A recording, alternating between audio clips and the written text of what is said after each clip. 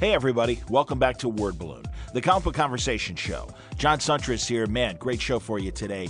Ibrahim Moustafa joins us on Word Balloon. You might remember Ibrahim from his excellent work with Chris Sebela on a series called High Crimes. Monkeybrain released it digitally, and it was up for an Eisner. Tremendous story, great crime story set in the mountains.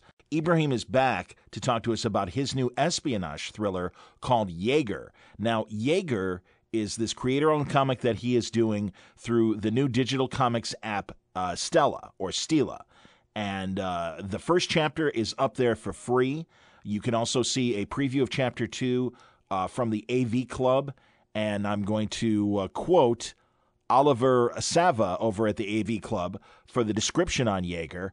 Set shortly after World War II, Jaeger follows French-Algerian spy Idris Morel as he hunts down escaped Nazis that forged their death certificates. And his official sanctioned mission ties in nicely with his personal goal of taking out the Nazis that tortured him when he was a prisoner of war. This is great stuff. I mean, this is a spy who came in for the cold.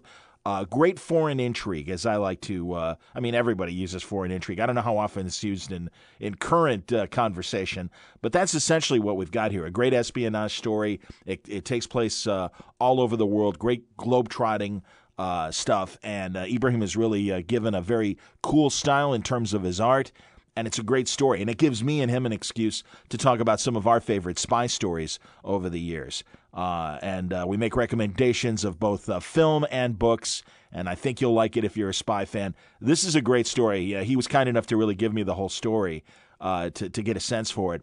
New chapters of Jaeger are released every Thursday through September 22nd on the Stella app.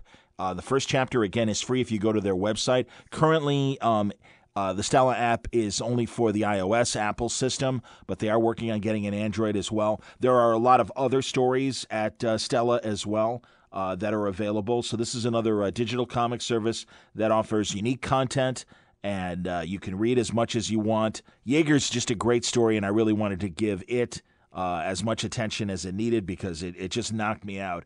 And Ibrahim is really just one of these great creators to watch for. We also talk about some of his other work that he's been doing recently for DC. He's been pitching in at Dr. Fate with Paul Levitz, and he talks about what a trip that is for him. So just a really good conversation about spy stories and, of course, the one particular spy story, Jaeger, from Ibrahim Moustafa on today's Word Balloon. It's all brought to you by the League of Word Balloon listeners. Thank you, League, for your support through Patreon. That's the way you can subscribe to Word Balloon and help out the cause if you think what I do here is worthwhile and you got $1 or $2 you can spare a month. Word Balloon is free, but if you want to help the cause out, it really does make a lot, and it really makes a difference when you subscribe to Word Balloon. And you can get the information on that at patreon.com/wordballoon, or if you go to wordballoon.com and look at my website, there are ways to click through the Patreon information there. There's a Patreon ad on the front page and also a tab with a video, and it explains what I'm doing. So thank you very much, League of Word Balloon listeners. Again, as we're closing out August, a lot of new subscribers this month. It really does mean a lot. And in a sense, you're really helping me produce the show through your contributions. Thank you again, League of Word Balloon listeners. Word Balloon is also brought to you by InStock Trades at InStockTrades.com, and I'm going to do a search just to see if any Ibrahim Moustafa product is available at InStockTrades.com. You can get the hardcover of High Crimes through Dark Horse. Again, Chris Sebela, Ibrahim Moustafa, tremendous story, and it is 45% off, $10.99. I'll give you the description on High Crimes if you're not aware of it. Disgraced Olympic snowboarder Zan Jensen runs a sideline business as a high-altitude grave robber. When a body is found at the summit of Mount Everest with a treasure of state secrets under its skin, Zan finds herself in the crosshairs of a government hit squad. As she races to the roof of the world, Zan will navigate bullets and more in this treacherous but very exciting thriller. High Crimes, again, 45% off, $10.99. You can also get Black Panther, Trade Paperback Book 1, Ta-Nehisi Coates, and Brian Stelfree's excellent series. The first arc is collected now, 50% off. It's just $8.49. You can get Invincible Iron Man from Mike Deodato and Brian Bendis.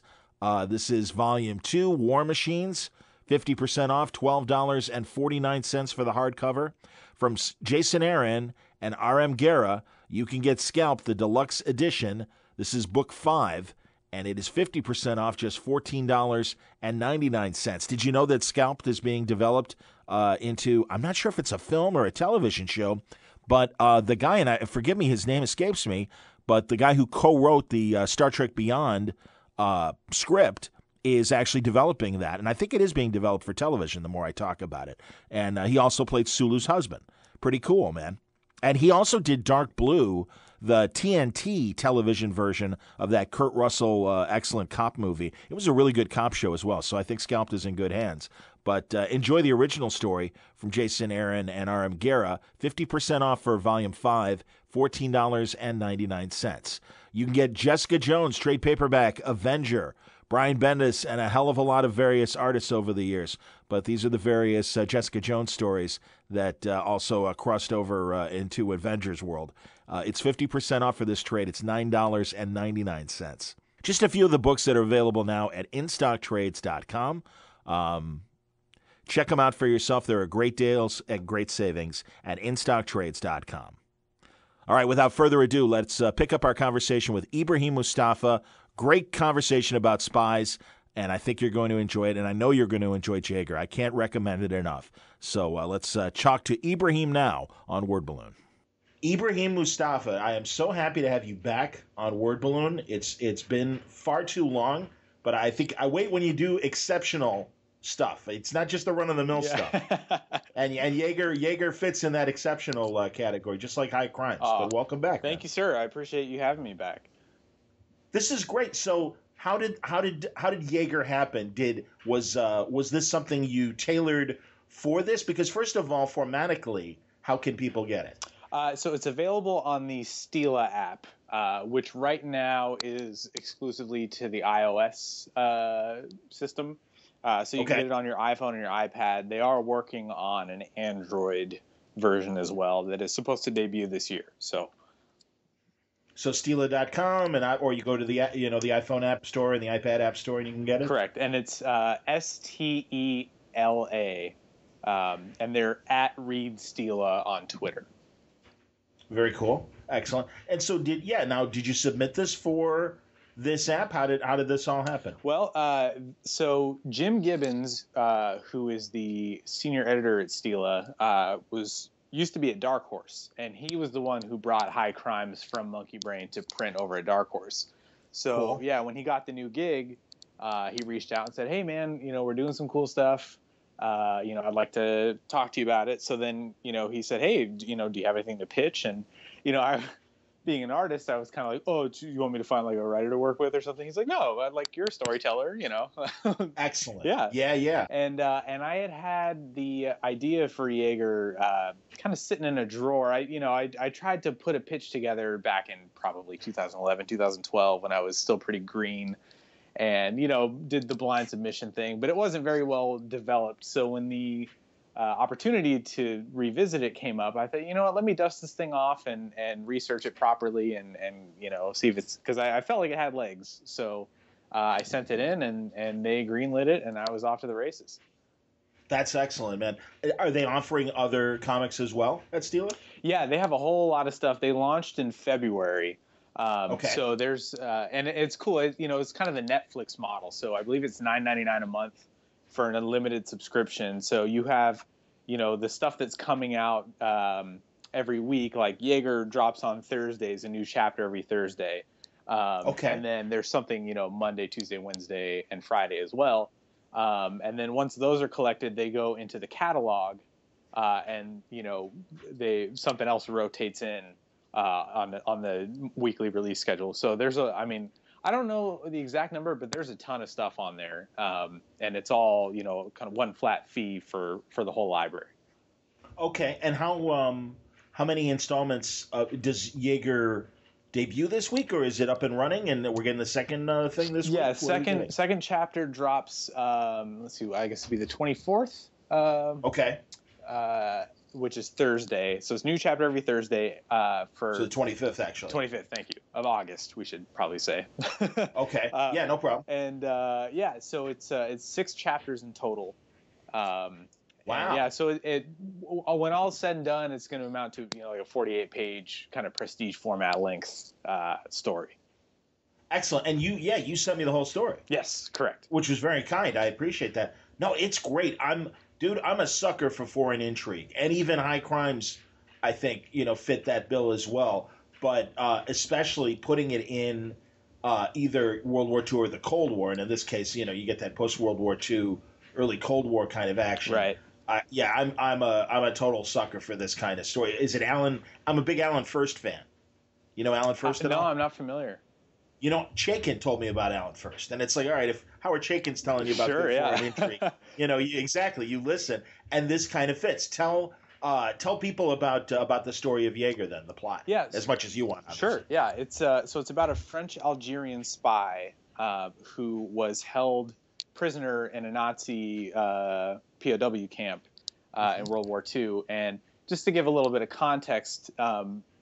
After the war, everybody was starting to worry about the Russians, and that was the beginning of the Cold War. And a lot of Nazis escaped, to South America and different parts of North Africa and across Europe. And the effort to track down these war criminals was so minimal that, and they had such little funding and such small departments allocated to this, that anytime anybody had a death certificate filed on their behalf, they just took them off the list completely. So a lot of escaped Nazis were falsifying their own death certificates to evade capture. So so the main character in Jaeger, former POW, and he's just kind of on a revenge spree. He's disillusioned after. The Special Operations Executive, which was sort of the espionage spy department precursor to MI6, was dismantled when Prime Minister Attlee took over from Churchill. And so, he's essentially left without a job, and he's got the scars from the camp and, the PTSD from it. So he's just kind of going around trying to hunt down whoever he can find and take them out. Yeah. When one of his former colleagues from the SOE approaches him, and she says, hey, I'm with MI6 now. We know what you're doing, off the record kind of thing. There's a small, sanction. Basically, we want you to be the guy to go around and find these escapees who we know to have falsified death certificates. So, and the whole time he's kind of looking for the his sort of main persecutor, who he's not sure if he's alive or not. And that's part of the journey for him is trying to track him down, and trying to come to grips with not turning into the same kind of monster that he's hunting. Because at some point, you're just a killer, just like them, right? Absolutely. No, this is Marathon Man, and you think of your really great. Like I said, that early, and you're saying it, the early parts of the Cold War. And this kind of, former Nazi hunting that was going on and stuff. No, it's fascinating. And you've got a great cinematic style. I love your use of colors. Did you do everything for it? I did, yeah. Everything but the lettering, which was Nate Picos over at Blambot. And very cool. And he was, honored to work with that guy. I mean, he's an industry veteran, and he was just super great to work with, and, very accommodating, especially, sort of my first time out the gate writing something. And, the Stila format is a little different in terms of, how many words you can fit in a panel. So, interesting. No, yeah, please, because you're right. This is, panel to panel in that digital way that I do. Storytelling obviously is different. So please continue. Yeah. So for those who aren't aware, Stila, because it's for the smartphones and the tablet, it's a continuous vertical scroll. So, they very much set out to mimic, all of our day-to-day apps, your news articles, your Twitter, your Facebook. You're just kind of thumbing up constantly. And, they saw the opening for that in the industry as far as, when we read regular digital comics, you're either going panel to panel and you're kind of pinching and zooming and that kind of thing, whereas Stila is a stationary width the whole way through. And you can play within those parameters, which I tried to do, to kind of work with the pacing and some of the timing and the storytelling and whatnot. So essentially, every chapter is 8 full comic pages. So it's very similar to like a Dark Horse Presents style of anthology. Okay. And yeah, so that that presented a lot of really interesting storytelling opportunities, as well as I had to really think outside the box. Because like a page wide panel in a regular comic would not work in this sort of thing. So everything is kind of, if you were to picture a regular comic book page that is divided equally amongst 4 panels, that's essentially what a Stela page would look like if it were in a traditional format. Yeah, it was interesting though, because I did look at it both from afar and appreciated the fact that it's like a vertical comic strip. Mm-hmm. But yeah, the limited space was interesting. I don't know. I'm fascinated because I think because of the fact that you do pay more attention to these panel to panel as you read it and stuff. It just feels longer than 8 pages each time, each increment. It really does, and it's cool because when you're reading a traditional comic, you're sort of taking the entire page in at one time, and it's up to you, the reader, to focus on a singular panel. Mm-hmm. And I think the sort of gestalt of it all kind of makes you maybe skip over things sometimes, and every now and then you go back, oh, did I miss something? And yeah. And with this, it's very focused, kind of, a lot of times it's one panel at a time, depending on the size of that panel. I used some smaller ones, as everybody is doing with Stela, mm-hmm. But yeah, so it's a different experience. And to be honest with you, John, I wasn't sure how to feel about it when I heard about it. And then when Jim and I met up to talk about it, he showed me the beta on his phone. And I was like, oh, this cool. Works really well. Yeah. Yeah, it really, and that's the thing. I think we forgot that as we went from smartphone to iPad. Yes. With digital comics and stuff. I think because really, at first I was worried too, even as someone thinking about it. And as I was reading my first digital comics, I'm like, oh, isn't this limiting? And don't you lose the impact of like a really cool splash page or something like that, because you're dealing with real estate that's like the size of like a baseball card, Right. So I wasn't sure. But now it's interesting, and I think you guys, as you're thinking about it, you're obviously aware of that as well, and I think you conform to the format and everything, and I don't know, that problem doesn't seem to be there once you're actually reading it. Yeah, it was interesting to try to navigate it at first, just because I'm, the language of comics that I speak is, very much the traditional, page. So, you have the ability to go from left to right all the way across if you want. So that took a little bit getting used to. But once I was in that groove, I found it was actually, I feel that it made me a stronger storyteller. I mean, between having to sort of troubleshoot and problem solve, okay, how am I going to convey this information within the space allotted? And also kind of looking at the my art style in this, I went for something a little more pared down than I typically do on my regular work. I was doing this in addition to like my regular monthly jobs, so I wanted to make it manageable, especially since I was coloring my own line art on it. So I actually worked pretty close to actual size with the phone screen.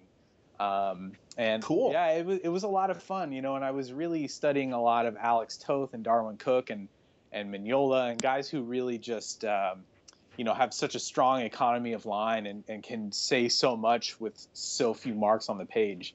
And so I think, that I felt like that would lend itself better to the format. And it was also something I've been wanting to try. And, the combination of working within the panel formats with the Stela app and also kind of trying that different style, I feel like made my other work better. So that was a really nice thing that I, hadn't really anticipated. Before we start talking about some of the other projects you're working on, so as you say, this is going to be 6 chapters in the format, and then after Stela is done with it, will you have an opportunity, or will they produce a paper version of this story? As far as I know, they're in the digital only game. Okay. But, yeah, after a certain period of time, I can take it to print. And I drew it in the regular format just because that's, again, sort of the language of comics that I speak. For the actual Stila app, I took all of the pages and cut them up in Photoshop and made them in the vertical format. So okay, reformatted them. Yeah. So as it exists, it is in a printable format, which is cool. So I will have that opportunity later on, which I'm excited about. That's cool. Do you draw with paper still, or do you use a Cintiq? What do you use to draw? Well, I do a combination of both. So I like a lot of artists do. I do my layouts digitally, and then I'll print those out onto the actual paper, and then go from there. So yeah, there's a lot to be said about digital as a tool, and a lot of people are doing some really awesome things with it. For me personally, all of the things that I enjoy about creating a comic book page and black and white art, they're so inherent to the physical process and the way that the ink works on the paper and with the brush and all that I'll probably be a forever holdout on the traditional format. So what are the advantages then of with the Cintiq? Is it does it make it just faster to try and come up with breakdowns and everything? Exactly. Or? Yeah. If you're trying a pose that you can't quite get right, you're not digging into the paper with your graphite or your lead or whatever. It gives you a lot of, if you need to resize something or, copy and paste maybe like the head because that was a great shape, but the body didn't work or whatever. And also you can do it in a lower enough resolution or just at a small enough size that it sort of prevents you from overworking it and noodling it in the stage where you really should just kind of be planning out what goes where versus actually doing a lot of the, heavy drawing. Okay. Well, let's talk about some of your monthly things. What else are you working on these days? Well, so after I finished High Crimes, I did a lot of bouncing around on fill-in stuff. I was kind of joking with a friend, actually. It sort of felt like I got out of a long-term relationship, and I was like, I'm just going to date around for a little bit, So I did an issue of The Flash season 0 tie-in comic. Oh, that was a digital thing, absolutely. Yeah, I had to follow Phil Hester on that one, so that was yes, that was a challenge because he's is Phil Hester. And who was writing that? The issue that I did was Sterling Gates. Oh, fantastic! Yeah, and sure. I think previous to that, all the other issues were one of the writers or producers from the show, I want to say. Okay. And I did a bunch of cover work. I did some covers for Dr. Fate when they relaunched that with Paul Levitz. Oh, excellent, Paul Levitz. Very cool. Some Escape from New York stuff. I did an issue of Godzilla and Hell, which was a lot of fun. Very cool. And then I did a few fill-in issues on Dr. Fate. And then sort of in between those, I've been kind of developing, Jaeger and another creator-owned thing for down the line. Cool. And then I just wrapped a couple months ago, I guess now, an issue of Mockingbird over at Marvel. Oh, terrific! Yeah, it was a lot of fun. And well, first of all, with Dr. Fate, I want to know what was it like working with Paul Levitz? Oh, it was great. I mean, he's just such a consummate pro, right? I mean, sure. The scripts were super tight, and you get the sense when you read them that he just knew exactly what he wanted and put it out there in like one go. Like it didn't really, I don't know, something about it didn't seem like it took a lot of tries, Okay. Yeah, and it was great, man. I mean, it was sort of this love letter. Talk directly with him, and yeah, we exchanged emails, and then Andy Coury was the editor the first go around, and he's a buddy, so that was great to get to work with him finally. Great. And Paul was kind of writing this love letter to New York, so I got to. There's a lot of Google Street View referencing. But yeah, I mean, the cool thing about that is that the character, the new iteration of Dr. Fate is Egyptian American, and so am I. So yes. Yeah. Tell me about the character and everything, please. Yeah, so he's a half Egyptian med student in the book, and his father's from Egypt and his mother's American, which is exactly well, I'm not a med student, but so yeah, it was really cool. I mean, representation in comics is something that I think the industry is working towards, and a lot of creators are working pretty hard to make sure that the pages that they're producing are representative of the world around them. And as a Arab American, I was born and raised here. So some of the representations of Arabs, in the media, I've never really identified with or felt like they applied to me, just because I'm so inherently American. But when you kind of step away and remove yourself from it and look at it objectively, it's like, oh yeah, that's there's not a lot of it. So to have the opportunity to work on a character that is essentially my same background was pretty awesome. That's cool. And had you ever been a Dr. Fate fan? I got to tell you, I've always been a Dr. Fate fan. I think it's one of those classic Golden Age characters, and I've really enjoyed the different turns they've made with the helmet, and even Jared, wasn't it Jared Stevens or whatever? They made the helmet into a blade. Yeah. Yeah. But it is really cool that finally, we do have an Egyptian Dr. Fate. Yeah, no, it was really cool. And my experience with the character was pretty limited to, like the Justice League of United cartoon.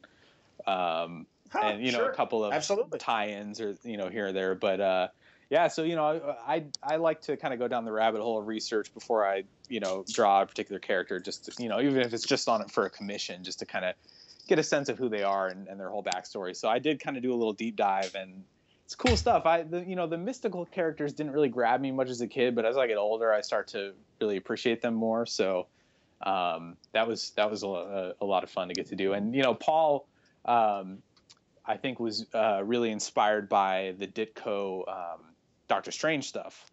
So, and you can kind of see that in the visuals of the book, and the stuff that he and Sonny had been doing. So I did a lot of research on that too, just to kind of get a feel for the flavor they were going for, which is pretty fun. That's awesome, man. No, and I, for reaching back on Dr. Fate, Walt Simonson and Marty Pasco, did a really great, backup feature for the Flash of all things. That also started with that first issue special. I'm sure you did your research. I came across some of that stuff, and it was pretty awesome, I have to say. No, that's cool, and it's cool that Paul's kind of nodded more towards that Doctor Strange thing, because I really did think that the two characters were unique, despite both being magic and stuff, and the Ankhs and the way that Marty and Walt use the Ankhs and everything seemed a lot different than the spell casting of Stephen Strange. But that's kind of cool, and it's a good choice to, I think, show that side of Dr. Fate in the new version. Definitely. Very cool, man. Excellent. And so now you're working with Jaeger and everything. And what else did you do? You have some other things you're working on? I do. It's one of those fun comics things where I can't talk about it yet. I understand. Which no problem. I know you hear all the time, so apologies. No. Hey, when you're ready, please let me know, and I'll have you back, and we'll talk about some of the new stuff. Because no, man, you're kicking ass. You're doing great. You got High Crimes, something that people should reach back if they haven't already read it. Eisner nominated. Did you guys win for that, or was it just the nomination? No, we were nominated for Best New Series up against like Sex Criminals and a bunch of really stellar stuff. So we were honored to lose that one. Hey man, no, seriously, you and Chris Sebela, that's the first time I really saw both of your guys' stuff, and and I remember meeting you back at. And actually, I think I might have met you before High Crimes. I know at Emerald City. Yeah, that's right. Ago. Yeah. So yeah, no man, you've been kicking ass ever since then, and I'm thrilled for you, man. And did High Crimes open doors for you?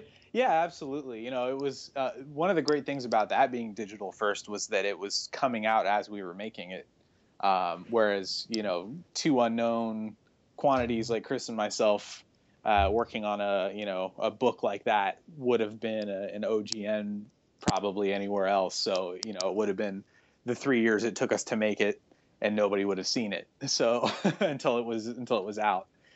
So that was really great, and it did help us both, pick up some momentum and get our foot firmly planted in the door for other work. So yeah, and people are still discovering it, and every now and then we get emails or people hitting us up on Twitter talking about it. So yeah, we're both really proud of that, and I'm glad it's on the shelf now. And that, of course, was from Monkeybrain, and that's Chris Robertson and Allison. And right now, damn it, because I always think of Chris and Allison as a couple, and I'm forgetting Allison's last name professionally. Baker. Allison Baker, of course. And I love that imprint, and in particular, High Crimes was really one of the stories that stood out for me. Is it in print from IDW? Dark Horse, actually. Oh, Dark Horse. Yeah, they gave us a really beautiful hardcover of it. We were both blown away, and it was weird too, because it was digital first. So when we got the proof of it, it was just this big, thick, heavy. You could knock somebody out with it, and we were like, "Whoa!" Yeah, because it was. I mean, I certainly had the stack of pages next to my desk to see kind of how big it was going to be. But once it was actually in that like physical printed book form, it was like, well, look at that. No, that's excellent, man. Well, and forgive me, as you said, because you said it earlier that your Steeler Connection was your Dark Horse editor, right? For High Crimes as well. That's excellent, man. Very cool. All right, and now you've done Jaeger and stuff. So I mean, did that kind of make you think more? And you don't have to tell me whether the thing that's coming up is just you or if you're working with somebody else on it. But I mean, are you thinking more along the lines after Jaeger of doing more of your own stuff solo? I would like to, yeah. I'm trying to figure out if it's going to be the type of thing that I want to try to do, kind of for myself on the side, or pursue more as like a regular thing. One of my favorite parts about comics is the collaborative aspect of it. So, when Sure. you're kicking back and forth ideas with, the writer you're working with, and you're both getting excited, it kind of serves as this like, mutual inspiration thing. So, but yeah, I have a couple things, in the back of my mind that I've kind of been thinking about for a while, and I have a sort of a thematic follow-up to Jaeger that I would like to do at some point. So, yeah, and maybe, start off with some co-writing or something to kind of dip my foot in the pond a little bit more. But it is, it's funny because, there's so many amazing writers in this industry, and so many that I want to work with, that it's like, well, I mean, I've only begun to scratch the surface of awesome people that I want to work with. So yeah, probably a little bit of both, I would say. Very cool. And I meant to mention it earlier because I've talked about it on other shows. Are you reading or have you read Victor Santos's Polar books? Yeah. Those are great. Oh, fantastic stuff. Actually, Jim Gibbons was the editor who brought that to Dark Horse too, I believe. Wow. Well, that's cool because I really do think thematically, you could put Jaeger right next to the Polar books, definitely. Oh, thank you, man. That's a big compliment because those are fantastic. The new one just came out, I believe. I haven't picked that one up yet. Yep. Yeah, volume 3. Yeah, I got to grab that. No, amazing stuff. Yeah, all 3 volumes are just, again, excellent for an intrigue. And again, that's why I got really excited about Jaeger, because I had literally just read the 2nd volume, and I've got the 3rd one sitting there. I haven't had a chance to read it yet for Polar. But yeah, I do. I'm glad that comics is finding room for all genres, and it just seems like for an intrigue, it surprises me how little there is out there. So it's nice that Dynamite's doing the new James Bond series. Oh yeah, and Santos is getting these Polar books out there, and I don't even know how old those Polar books are, frankly. I don't either, because it's a web thing, right? It's a web comic that he does. Didn't even know that. I just, I remember his name from his collaboration with Azzarello on, I want to say, wasn't it called Filthy Rich? It was one of those Vertigo crime graphic novels. I didn't realize that was him. Yeah. I think that was the first one, wasn't it? Yes, it was. That was a great book. The car salesman and Yeah, exactly.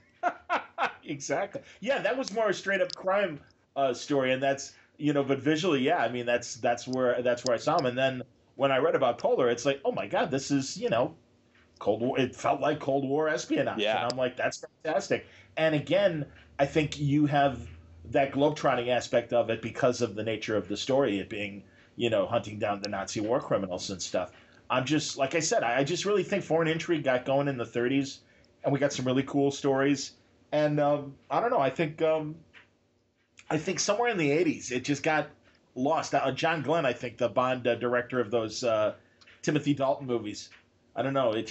Something happened along the way in the '80s, and it wasn't as much fun. Yeah, And the Bourne movies, I think, are bringing that back a bit. they are, and I mean, the Daniel Craig Bond movies too were. I agree. Yeah, I mean, especially like Skyfall was so beautifully shot. Was that Roger Deakins, the director of photography on that? Oh, I'll go with you on that. I don't remember who the DP was on that. That's fantastic, though. Yeah, I mean, it's like the prettiest movie I've ever seen. I swear, it's so beautifully shot, and like it takes all of these cool locations and just makes them look so vivid and sort of romanticizes them. And they always, I love those the sort of like caption or sort of title card type of thing they do when it'll say like whatever city they're in, like Rome, absolutely. Italy, yeah, man, those, and you're a big Bond fan as well, yeah? Absolutely, man. Who's your guy? I got to be honest, because I was a little kid when ABC would show the Connerys on Sunday nights. In fact, and I've said this on other Word Balloon episodes, the first time I saw Goldfinger, and I think it was Dr. No, were on black and white televisions, and it was like a couple years after first seeing it on black and white that I saw them in color and was like, oh, these are color movies. But you're right, those and so it's Connery for me. And in that same way that you were just saying about the DP for the Craig films, those first 6 Bond movies, and I'll throw Lazenby in there as well, they were such world travel logs. Yeah. And I mean, I grew up in the early 70s, so for me, it was still exciting, and it really was this open door to the rest of the world. And it just, I mean, the scope was amazing. And now you look and sometimes you unfortunately see some of the things they had to do. Like I know in Goldfinger, some of the shots at the Fontainebleau in Miami and stuff, it literally is a photograph of the hotel. Yeah, there's a lot of charm in those, though. I recently got the big Blu-ray set of them. Nice. And it's great. I mean, the restoration on those things is absolutely stunning. And to watch a movie from 1963 and in Blu-ray high def, it just looks fantastic. And they in the special features they show you, they do the swipe. And you see the grainy, dirty, dusty version. It looks kind of like a Zack Snyder movie, and then it sort of wipes left to right, and you get this vivid color. Those I feel like those hold up pretty well. I mean, you can tell a lot of it's on sets and everything, but I still think Dr. No is just fantastic. I mean, it's fun. It's just I mean, and unfortunately, a little insensitive from a racial standpoint. Sure. I mean, some of these movies, they just don't wear well that way. But yeah, I From Russia with Love, I think is my favorite, because I think Robert Shaw, man, that train fight scene for the time, what was that movie, 65? No, it was Dr. No was 61. I think that's right. It was like 62 or 63 for Russia with Love, the second movie. Yeah, and that I mean, I don't have a ton of experience with movies from that era, but it seems to me like that a fight scene like that, that level of just being so visceral and intimate, was probably unlike anything that had come before it to that point. I mean, the close quarters of that train car, it's just fantastic.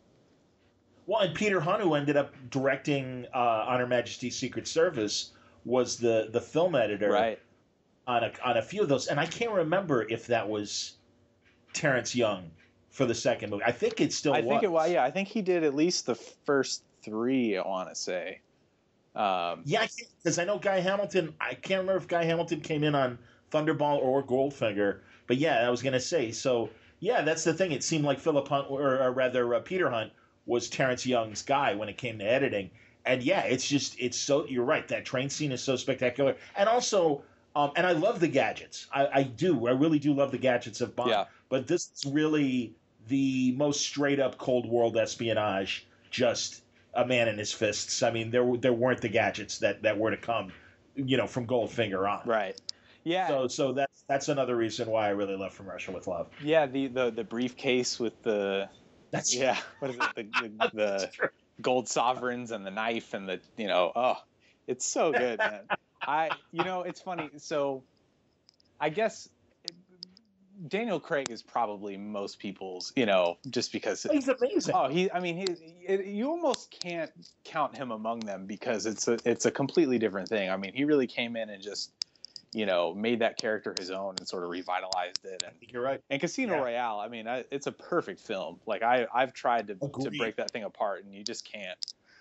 Well, and it's just heartbreaking too. I mean, I buy it. Absolutely. And Eva Green is absolutely wonderful, and it's so funny how she's been the bad girl in so many films since then. Yeah.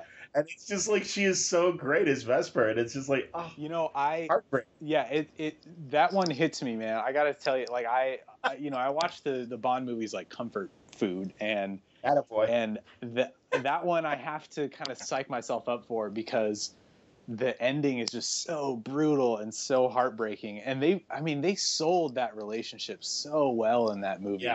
Yeah. You really believe that they, fell for each other in such a way that, especially Vesper didn't want to, and then you find out why, and it's just, yeah. And he's spectacular. I'm of the very unpopular opinion that I think Timothy Dalton was an excellent Bond, and he's my favorite pre-Daniel Craig Bond. That's okay, because he was. I like. It's funny. I always say I'm Father Flanagan when it comes to the James Bond movies. If you know the movie Boys Town, because the motto of Boys Town is "There's no such thing as a bad boy." There you go. And I think there has not been a bad James Bond, and I include Lazenby in there. And I think he definitely was maybe the weakest actor, but he was surrounded by the best film. And I think 180 degrees of that was Timothy Dalton was an excellent James Bond that was underserved by his directors and screenwriters because I think they felt the political correctness of its time, that all of a sudden it was like, James Bond can't hop from bed to bed anymore. Right. And also, again, they kept cutting the budgets. You learn that from some of the making of documentaries on the Blu-rays. And I just, like I said earlier about John Glenn, I think he was a great first unit director or second unit director, not a great lead director. Yeah, and the other thing about those movies is that by that point they had exhausted all of the Fleming novels and were going into the short stories. So true. The Living Daylights was a very short. It was simply Bond taking out the cellist. Or at least that was the mission in the story. Yeah. And then they built all this other stuff around it, and I believe that was when Michael G. Wilson started, co-writing those movies.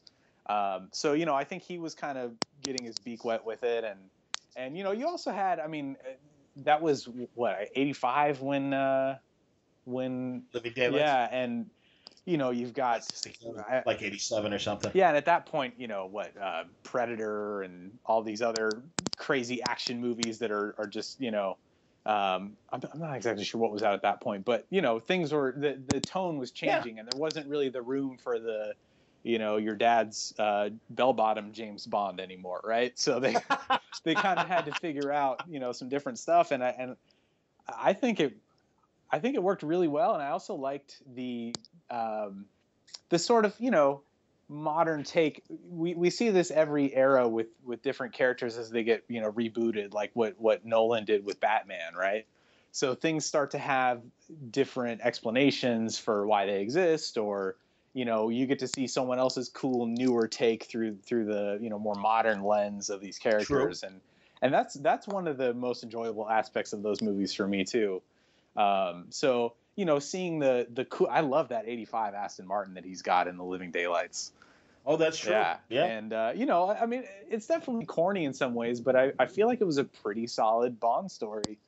And I know, again, through his interviews and stuff, he loved the Fleming books. He wanted to basically do what Craig did in terms of, making them more true to the Fleming stories. And, like I said, I think his read was right. I think he was underserved. I think Pierce Brosnan was kind of underserved with a few exceptions. I think GoldenEye and Tomorrow Never Dies were his two best movies. God, Die Another Day, I love the first third of it. Yeah. And I liked that Halle Berry was in the movie, but as soon as she appears, that's when the movie stops being interesting to me. Yeah. I loved the Korea stuff, Yeah. And I loved him being suddenly not in the favor of the British government, and them basically saying we had to give up too much to get you back. We're not happy with having you back, basically. And him escaping and getting to Hong Kong, that was all really, really interesting. And then it just I even liked the twist of the villain in Die Another Day, but really it was just all right. Laser, solar laser, and it's like, all right, man, that was kind of creaky, going back to you only live twice, but okay, it's you shrug. My favorite Brosnan one is The World Is Not Enough. I think. Really, tell me why. Well, I think it's the least corny of all of them. I think it's. Despite having Denise Richards as exactly Tiffany Christmas or whatever. Yeah, that's the thing about that movie, John, is that people just remember that she was in it. They go, because she's terrible in it. She's absolutely terrible. Oh yeah, no, and you're right though, because what's the French Sophia? Oh God, I always blank on her name. But she was interesting, and it was kind of cool seeing a Bond girl twist into the villain. Exactly. There are a lot of parallels to another, movie that I feel was unjustly maligned, which The Dark Knight Rises. You have the shaved-headed, guy who you think is the villain, and he can't feel pain, and then it turns out he's just kind of the glorified henchman for the female, lead villain. Right, Talia. Yeah. So I think that movie does a lot of good things, and I think overall it's the most solid of them.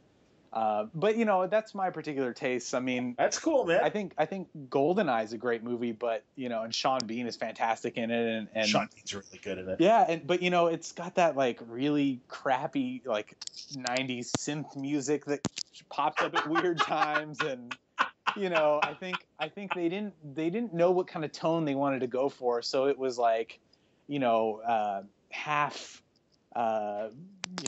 Under Siege and half like Roger Moore Live and Let Die type of wonky. That's fair. So yeah, I think I feel like they kind of figured it out a little bit more by The World Is Not Enough, and I think like Tomorrow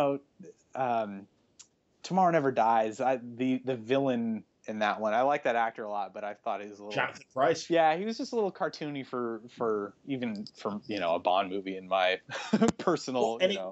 It was kind of a missed opportunity because he was sort of a Rupert Murdoch. Yeah. Knowing what we know now in the information age, it's like that's a kind of movie that they should almost go back and fix. And whoever, if it's more Craig or whoever follows Craig, I almost think you could remake Tomorrow Never Dies into a better, more interesting movie and a much more insidious villain. Yeah. Given the ability to manipulate the media and do a lot more, because you're right, it was a very modern take, but really underneath it was just another maniacal Bond villain that again kind of felt like a Roger Moore kind of Bond villain. Yeah, and I'm really curious to see what they do next, because Casino Royale was the post 9/11, post Bourne Identity take on Bond, right? They kind of like, look, we can't do this corny stuff anymore. It's got to be, serious. And I think they hit the perfect tone with those. And, Craig is going to be a tough act to follow, presuming that he is done. So I wonder, I've heard some people say that it would be cool if they went back in time and did more like a period movie, which I would be, pretty interested in. Yeah, I agree. I think sometimes that it would be better to kind of relate to these characters in the period in which they were created, because they work best in those environments. So I kind of agree with you. Well, this is good. I want to continue to explore other Bond things. Have you read the comic strips? Yeah, I got the collections a while back that are they group together like Casino Royale, Live and Let Die, Moonraker, and then, so they were doing them in order of the book releases, I guess. And I think those were in the 50s, right? When they were... I know they started before Dr. No, and it is kind of crazy, and I don't know if specifically Saltzman and Broccoli looked at Connery and said, well, he kind of looks like the comic strip, because the comic strip did predate Dr. No. Oh, I never thought about that, but it totally looks like Connery. He really, there's a very strong... It's John... Horrick, I think. H-O-R-A-K? Oh, Horrick was one of the. I think McCluskey was before Horrick. That's right. That's right. But yeah, I think John McCluskey was first, and then I want to say Yannick Horrick. Yeah, and I feel like I could be wrong. I feel like Horrocks was the one that looked the most like Connery, if I'm remembering correctly. Yeah, but even McCluskey had that. There's definitely, it leans towards that kind of classic Scottish, tall, dark Connery look. Oh, so no, you're right. McCluskey's the one I'm thinking of. Yeah, I'm flipping through it right now, and absolutely. Okay. That's crazy. What a likeness to Connery there without even. Wow. Yeah, so I don't know. Like I said, I don't know if that he was cast with the comic strip in mind or not. It was cool. Desmond Llewellyn had said that he was. He's like, I never read the novels, but I was a huge fan of the comic strip. God bless that guy, huh? Yeah, no shit. Well, that was back in that time when I'm a big comic strip adventure, newspaper adventure fan as well. Have you read Secret Agent Corrigan? No, that and what's that other one that was? I think it might have been a syndicated strip, and they do these. I believe IDW did the big collections of them. Rip Kirby? Oh, John Sable Freelance. Is that what I'm thinking of? Oh, John Sable was Mike Grell's character from the 80s. That's right. No, I'm thinking. And that's a great series. No, I love that series. That's an excellent series. And I did pick up Mike Grell's James Bond run recently, and I haven't been able to get through it yet, but it looks fantastic. Oh, I remember when that was coming out, man. Yeah, that was very cool. But there was he's got that kind of style. There was one that was something X9, I want to say, or I feel like that became Corrigan, Secret Agent X9. Okay. And yeah, Dashiell Hammett, when he first created the character with Alex Raymond, it was Secret Agent X9. And then finally, I don't know if it was in the 60s or whatever, that they changed it to Secret Agent Corrigan. And Archie Goodman wrote it, and right now I can't remember who drew it. But IDW, you're right, was those things. No, those are great. I'm a big Milton Caniff fan of Steve Canyon, and Terry and the Pirates was great. But I have to admit I'm a Steve Canyon fan as well, because again, that was more Soldier of Fortune for an intrigue. Yeah, and I live in Portland, as with half the comics industry, and we have Powell's Books here, which is a great, it's like an entire square city block of used books and new books and stuff, and I they have a bunch of those there, and I keep salivating over them. I just haven't pulled the trigger on them yet, because that's one of the things about making comics is the time to read them dwindles so much that But I gotta dig into those. Toth. Go ahead. Yeah, I was gonna say, you mentioned Toth as one of your examples and stuff. Yeah, what older artists do you look at in terms of style? Topi's another guy who is just one of those evergreens. A lot of people who I honestly can't really name that are collected in stuff like that you just kind of stumble on. Yeah, and definitely there's a cool thing with comics art, and when you sort of discover the lineage of these artists, you look. It's kind of like when you meet a friend's parents, and you're like, oh, okay, you look like both your parents combined, right? Like, you figure out like, oh, I love Chris Samnee's work. Like, oh, well, he's a big Toth fan, a big Caniff fan, and then you kind of reverse engineer from there, and that's always a lot of fun. So, those rabbit holes are infinite, it seems like. But Have you talked to Chris a lot? No, I don't actually know him. He lived in Portland for a while, and then I think he moved before I. Yeah, he moved back. Yeah, he moved back to St. Louis. I know that. I think when they started having kids, they wanted them close to their grandparents, so that's one of the reasons why they moved back. I haven't talked to him in a while. Great guy. He seems super nice, and he's just. I mean, the guy he's inhuman with how good he is. I love it. He's killing it. Yeah, he's killing it. No, I'm really proud of him, and really happy that he and Wade are having such a wonderful collaboration. And the proof is in the work. Well, I loved when he was with Bendis too for that. Man. Yeah, and talk about another great espionage, foreign intrigue style book with Black Widow right now. What they're doing together. No question. I noticed Modesty Blaze, actually a Word Balloon listener, is like, hey man, the original Modesty Blaze movie's coming back on Blu-ray, and Monica Vitti. That's one I've heard you mention on the show before, and I never remember to look it up until I hear you mention it again. Like, oh, I got to do that, and then the cycle continues. Check out those comic strips, because I'm reasonably certain Titan still has the license on those, and I would imagine if you're going to Powell's and finding Steve Canyon's, you might be able to find there or at Amazon or whatever, because they were collecting the Modesty Blaze comic strips. Kelly Sue DeConnick can tell you all you want to know about that stuff. Yeah, Titan, they're the ones who put out those Bond collections too. Right, exactly. Yeah, and it's the same format and everything. And Peter, and I forget the name of the artist, the creator of Modesty Blaze. That's it's just cool stuff. Did you ever dip as a Secret Agent fan, as you are, and as a Bond fan? See, growing up, and again in that early VCR period, even before the VCR period, when you were stuck with whatever was on TV. Right. All those Matt Helm movies and Flint. James Coburn as Flint and everything, all those knockoff Bond 60s spy movies and stuff. I got to be honest, I loved them almost as much as I like the Bond movies. Anything, and Man from U.N.C.L.E. and Get Smart. I was a huge Get Smart fan. Me too. That was syndicated on Nick at Night when I was younger. I used to watch that all the time. The concept of having a shoe that was also a phone blew my mind. And of course now, anything could be a phone. I mean, but. Yeah, and I was anytime anything had a car that was, tricked out in any way, and I think that fascination probably started with the '66 Batmobile. Sure. But, there was some of that in Get Smart, right? They had car gadgets and stuff, and then. Well, and he had just the cool the three cars, the red car, the blue car. I just remember the gold one being of the Corvette. That's right, yeah. But I can't remember the makes of the first two cars, but they were sharp, and God, the Man from U.N.C.L.'s car was some silver, beautiful, crazy. Yeah.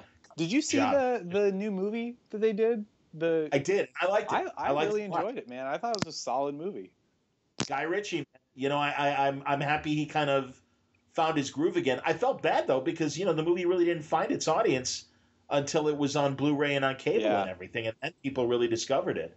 But in the best way, it wasn't the television show, and it was kind of its own just Cold War thing, and I think that was, I'm glad they did that because you can't recapture that formula. The first season of U.N.C.L.E. holds up for me because it is straight up adventure. Unfortunately, it came during the '66 Batman show when every genre show tried to be the '66 Batman show. From Lost in Space to U.N.C.L.E. to even a bit of the Wild Wild West. They all kind of like their little kitschy kind of silliness to them, and U.N.C.L.E. just got way, way too silly. Where did Steed and Mrs. Peel fall into that? Well, that was awesome because that was unaffected by the Batman craze, and the Avengers was its own thing. Yeah, and it was so those two shows, the Avengers, and also for Roger Moore fans and. God, what did people look at? Why did they like Roger Moore so much as Bond? And it's like because we loved him as the Saint, because the Saint and the Saint was more straight up action. Now, was that what that Val Kilmer movie was based on? Yeah, sadly. Oh, okay. Yeah. I'm see. I got to go back and find that show now. It's a great action show, and seriously, Moore was so much better and more Bondish as Simon Templar than he was. I mean. It got silly fun with and I like hey, Spy Who Loved Me is a great movie. I like Live and Let Die. That's the first Bond movie I saw in the movie theaters, and it feels like an Agent of S.H.I.E.L.D. movie. And he's almost dressed like Nick Fury and has kind of a S.H.I.E.L.D. like action suit in Live and Let Die. It's so funny how nostalgia plays into it too. Like the first one you saw is the one that is like Yeah, what was your first Bond movie in the theater? I think it was probably GoldenEye. Okay. But back I don't know if it was TBS or what the station was back then, but they used to do the whole, like 30 Days of Bond when and I was just glued to those, man. That's how I, so Connery, fortunately I discovered his stuff pretty early on in my relationship with Bond or whatever you want to call it. So, a lot of times people sort of go back and find it, but I was lucky enough to kind of have them simultaneously because they would always, do those marathons whenever the new movie was coming out. So it was kind of perfect timing. But, I don't know if you've noticed or if you have cable currently, but Encore this month has been doing Bond runs. Oh, no need, my friend. I've got the Blu-ray. That's true. Yeah, but when they come on, I will stop for a couple of minutes and watch a couple of my favorites and stuff. I've seen the probably last hour of the Shawshank Redemption, even though I own it, so many times because it's always right at the same part when you're flipping channels, and then how do you change it after that? You know, there's another. Did you ever watch that show? Was it called MI5 or I Spooks? loved MI5. Yes, it was called Spooks in Europe, and in England where it was originated, it was MI5 here in the States. Did you see the movie they made after the series was over? Well, I tell you, that's what I saw, and then I went, "Holy shit! I need to watch this show," because I didn't realize they were connected. I love that movie, man. I thought it was great. It was very meat and potatoes in terms of, the spy stuff and the intrigue, and I mean, I just eat it up, man. It touched on hit all the buttons for me, Oh, I completely agree. I've been honestly, when I discovered MI5 in its first season, I became a huge fan. A&E showed it on American cable, and somewhere in the fourth season, they just stopped showing it, and it really drove me crazy. Yeah. And I'll even confess to illegally downloading seasons, and I ended up buying them, so I feel like I've redeemed myself. Sure, yeah. But I was like, you can't cut me off. I know there is still more coming. And it was only in the middle of the fourth season, and it ran 10 seasons. Oh, did it? Oh, yeah. Okay. It was huge. And it's, for people who haven't seen it, I forget the actor's name that plays Harry Pierce, the Spy Master. He's the constant throughout the 10 seasons. And it really becomes more his story. Certainly is in the movie as well. Now, and is he the one who's Jon Snow's kind of contact go-to guy in the movie? Yes. Okay, that's right. He's Jon Snow. That's right. I thought he was great in that. I mean, terrific. I think Game of Thrones was his first thing, right? So most people, 99% of the world only knows him from that. So, seeing him step out of that and actually, I mean, he was great with the action stuff, and I bought the character, and I didn't feel shoehorned in just to have, Kit Harington in it. I thought it was great. No, and that's the thing. It is this really great cast. And the guy, and I'm blanking on his name. I have to look it up. No, it's not Colin Firth. That's Kingsman. But I'll look it up. Harry Pierce. It's the guy. The actor also plays the political officer at the very beginning of Hunt for Red October, who Connery kills. Oh. It's not under the Soviet eye when he's defecting and everything. And he's literally only in the first 10 minutes of Hunt for Red October. But this role, and I mean, you get a bit of it in the film, in the MI5 film. And it's called, I think, Spooks the Greater Good is the European title of the film. Okay. And I know it's just MI5 I know that's what HBO lists it as, the film itself. But in the series, obviously, as most television series, I mean, he is the constant, and his character arc is just incredible. So, really, I mean, the last few years really focuses as much on him, the spy master, as it does his agents in the field. And they're not afraid to kill off characters. The original 3 agents by the end of season 2, I want to say, are either dead or drummed out of the business, and you can discover on your own what happens to each character. And they go through agents that die in the field, and it's that are the leads for several years and stuff. It's an amazing series. It really is a great series, and it's a very modern look at espionage because I think it was created in the wake of 9/11. Yeah, so and, I feel like it was on Netflix for a while, and I would see it as I was thumbing through, and I it was in my list for the longest time, and I just never got around to it. But I'm glad I didn't, because I feel like I'm in a better position to appreciate it now more than I would have then. And, it's always nice, too, when you find a show that had that kind of lengthy run that wasn't affected by the American writer's strike. Yes. Now, would you say it was consistently good the whole way through, or were there any kind of seasons that you were like, season 4 was kind of whatever, but 5 redeemed it, or any of that kind of thing? I really enjoyed it throughout, and maybe because, like I said, I was so hooked for those first 4 seasons that I'm like, oh no, I need more. Yeah. So Peter, it's not Colin Firth, it's actually Peter Firth. That's right. Who plays Harry Pierce, and yeah, like you said, Jon Snow, Kit Harington, and it's the film. The film is a great way to decide whether you'd like to dip back and almost watch the series as a prequel series, because it essentially was. It isn't like the movie was made and you could put it in the middle of the television series. It happened after the series. Right. But yeah, it's great, and I can't recommend it high enough. I really appreciated the way that the tempo of the show I think really played well. And especially being a television show and a British television show, it didn't have a ton of money. And man, they really, from a production value standpoint, I think they spent their money quite well. And I mean, it's a well shot television series. You know, that makes sense because the movie didn't strike me as something that had like a huge budget, you know? Yep. And I feel like they were able to do a lot with whatever they had because it you know, the scope of it felt pretty big, even though it sort of had that same level of production quality as like a you know, like a Sherlock or something like that, where it's not quite a feature film, but it's better than regular cable, you know? Well, yeah, like I said, how they shot it made up for whatever lack of being able to go beyond, the London locations that they were stuck in. But the guy who played Martin Luther King in that movie that was nominated for Academy Awards. Selma. Yeah. Oh gosh, what is that actor? David, and I forget it's an African name. Like Oyalue or something along those lines. Yes. He is one of the original three. Oh, excellent. And Keely Smith, who was Jason Statham's wife, and she's in The Bank Job. And his love interest in The Bank Job. She was one of the original agents. Okay. And then Matthew McFadden, who's in Ripper Street on BBC America. Yeah.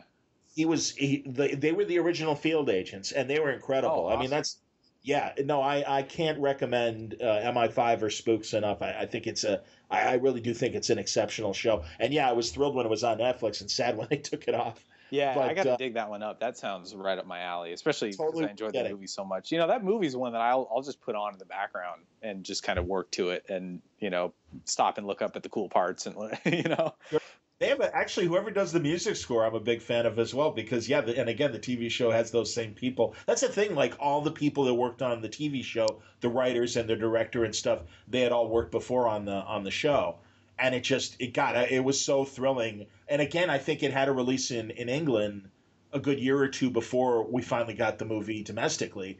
And man, I was just so excited. I'm like, I can't wait till this thing comes on, DVD or whatever. And I was so happy last year when it finally came out. It's can't recommend it enough. And again, that's why I'm interested. So what other kind of spy, intrigue stuff, film or television were you a fan of? Oh man. Well, stuff along those lines that are, maybe not like a series necessarily, but movies like Safe House, with Denzel Washington and Ryan Reynolds. Sure. Anytime something like that comes out, I just eat it up, man. And, Jaeger is also a revenge story. So there's a lot of stuff that inspired that aspect of it too. I love movies and stories where it's like, the character just wanted to be left alone, or they were double crossed and then they're out for revenge when, John Wick. I mean, absolutely, man. I cry like a baby. The beginning of that movie with the puppy, I was fine until I got a dog, and then I just it kills me every time. But yeah, Taken was a huge influence on Jaeger because that movie moves at such a clip, and there's not a wasted line of dialogue or screen time, second at all. I mean, everything serves to move the story forward, and you're with Liam Neeson's character virtually the whole time. Yes. Yeah. I mean, God, I love that. The second and third left much to be desired. Although 2 wasn't as bad as people made it sound like by the time I saw it. But he's having a better Bronson career than Charles Bronson did, and I love how he's become this senior citizen action hero. Yeah. Because he's such a great actor, and he elevates the material. Yeah. Did you see A Walk Among the Tombstones? Yes, I did. I love that. That actually got me into the Scudder books a little bit there. Oh, interesting. Yeah. Okay. Yeah, and then, there's kind of a detective element to Jaeger as well, which is heavily influenced by that kind of stuff. I mean, I love. Very. Yeah, when you're watching somebody put together the pieces and come to the conclusion that they're after, it's just so satisfying in storytelling. I agree. What do you think of the Reacher when because I've never read the books. I'm aware of the books, and I can appreciate hardcore fans because Jack Reacher's supposed to be basketball tall, and that's a real big plot point in the stories where he's constantly like, bending over for doorways or somebody going a stretch or something like that to him. And you got 5'3" Tom Cruise rather playing Jack Reacher. Well, Tom Cruise's character is about his personality is about 6'7", right? So that's true. Yeah. I don't know if it's ego, but it is the way that people shoot him, and I don't know the films he accepts. What do you think of his Mission Impossible movies? I love those, man. I mean, they're getting a little ridiculous. I actually just watched Rogue Nation a couple nights ago for the first time. Okay. It's interesting to watch the trajectory of those, right? Because the first one was a little bit smaller and a little bit more, it wasn't quite self-aware yet. It wasn't Mission Impossible yet. Agreed. Agreed. 2, I think, is the one that everybody kind of forgets about. It wasn't a bad movie to my recollection, but I'll say it's a bad movie. I thought it was a maybe the fact that I don't remember anything about it other than him on that canyon face and the motorcycle. Yeah. But I think that one maybe felt a little more James Bond light than the other ones did. So maybe that was kind of out of step with the others. But MI3 is fantastic. I mean, J.J. Abrams righted the ship. Yeah, that's kind of his job, and that's his job in genres. Yeah. We got to fix the genre. Send in J.J. Abrams, please. Yeah, man, and I mean, Philip Seymour Hoffman was just mesmerizing in that movie. Absolutely. Kerry Russell was great in that, in the first half hour that she's in the movie and stuff. It's like, damn, Felicity's even like a badass super spy. Yeah, and another thing I like about those movies is I don't really feel like that the female characters exist to be the love interest as much. Maybe a little bit in the last one, but like Kerry Russell was a coworker essentially. She was another, totally. And it wasn't. I think it would have cheapened it if it was like his love interest and he was trying to save her. The Michelle Monaghan, is that her name? The actress? Yes. Uh-huh. Her being his girlfriend or wife or whatever, and not knowing what he does type of thing, like that added another dimension to the movie on top of the trying to save the friend and all that. Yes. I thought Maggie Q was great in that movie. I was surprised they didn't put her in any more of them. I wonder if that was Nikita. That's another one I haven't dived into yet. Is that have you seen that one? I haven't. I have to confess, and no, and even the television show I heard was actually excellent as well. Yeah, that's that. Both of them actually. There were 2 different TV shows. Oh, that's right. She was kind of the second iteration of it, wasn't she? I think so. Yeah, God. There's so much good stuff out there, man. I was like, oh yeah, you can't watch everything. I totally understand, but. No, that's very funny, and you're right, and I think from 3 on, the Mission Impossible movies found themselves, and it's interesting because as a kid I loved the original series, and I still it's sad actually where we're talking Stephen Hill, who was the original before Mr. Phelps and Peter Graves on the original Mission Impossible show. Stephen Hill was the leader in the first season. And he was Jewish and was very serious about his religion and refused to shoot on Fridays because of religious reasons. And, that didn't play well on television studios at Universal back then. And they were pretty hardcore. I can't remember if it was Paramount or Universal. I think it was Paramount. And they fired him after the first season. And, he kind of got pegged as a difficult actor. Luckily, his talent, won out. Yeah. Had such a very interesting career, and certainly in his senior years, my God, from the 80s on. And he took 10 years off from acting, which I always found interesting. But he was the first spy leader before Peter Graves on Mission Impossible. That show was another one that I think was probably on Nick at Night when I was a kid. Sure. And I used to eat that stuff up, man. When you're at a point in your awareness of the world and of media where you can't discern between the age of something, it didn't look dated to me as a kid because I didn't know any better. And well, that's good. Yeah, and that's the stuff that's easiest to go back to and rewatch. True. And it's so funny too how, for me, I was born in '85. I don't know if this is true of other people my age, but Mission Impossible was just kind of in my general awareness as if you're a kid playing on outside with your friends and you're sneaking around, you're doing the song, the theme song, and, sure. And the whole "this message will self-destruct" was very ingrained in my sort of. Yeah, that was excellent. Yeah, Yeah, No, that's that kind of stuff, man. I think they found a cool way to do those in the movies too, which has been a lot of fun. Um, I just watched another one that I was really digging that was kind of a spy thing. Oh, but it's another one actually that kind of fits along the lines of the best I am at what I do, but what I do isn't very nice thing is The Equalizer, which was a show, right? loved that show. Yeah. Well, and again, he had the secret agent past. Yeah. And I want to get season 3 in particular because I want to get those episodes where poor Edward Woodward actually had a heart attack and couldn't do the show mid-season. And so they created a storyline where Robert Mitchum, 80, like close to 80-year-old Robert Mitchum, Hollywood, noir bad boy, is a former agent friend and is brought in to solve the case. And it's like 4 episodes or 3 episodes or whatever. And it's great because Robert Mitchum, even kind of like John Wayne in his senior years, was still such a giant, intimidating looking guy. Yeah. And it worked. And I love it because, there's a great Robert Mitchum movie from the 70s that I've talked about before on Word Balloon called The Yakuza. Oh, yeah. And he's great in that. And I really do believe visually it really has a very comic book look to it.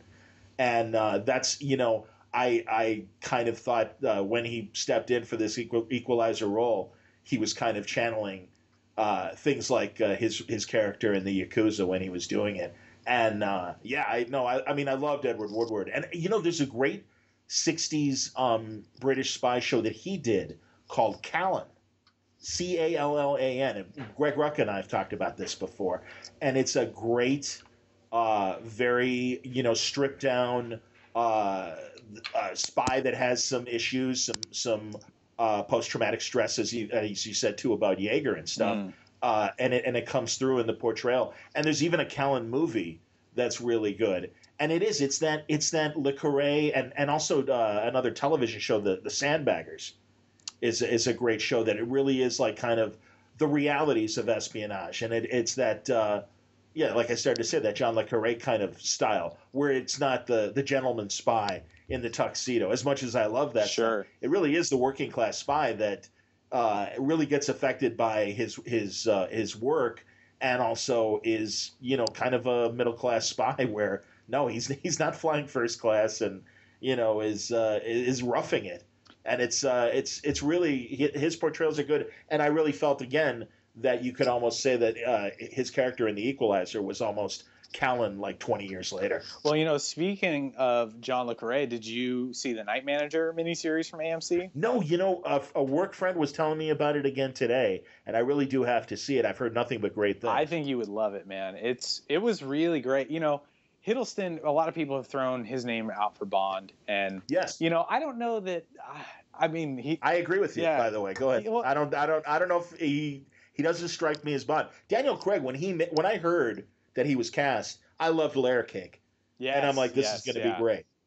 Yeah, and I like Hiddleston a lot. I think he's a fantastic actor. I don't really see him in the role. I thought he was great for the Night Manager, as his character starts off as a night manager in a hotel in Egypt during the Arab Spring, and and he kind of gets involved in this web of circumstance. Yeah, and okay.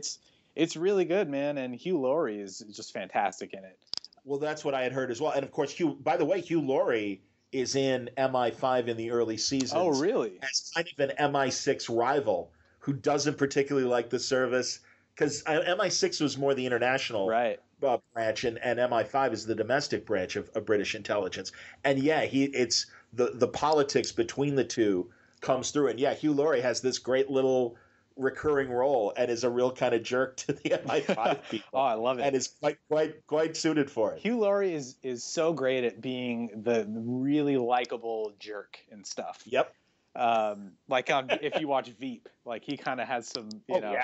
Now, okay, speaking of the rivalry between MI5 and MI6, what did you think of Spectre? It's funny. I watched it twice. I liked it a little bit better on the second viewing.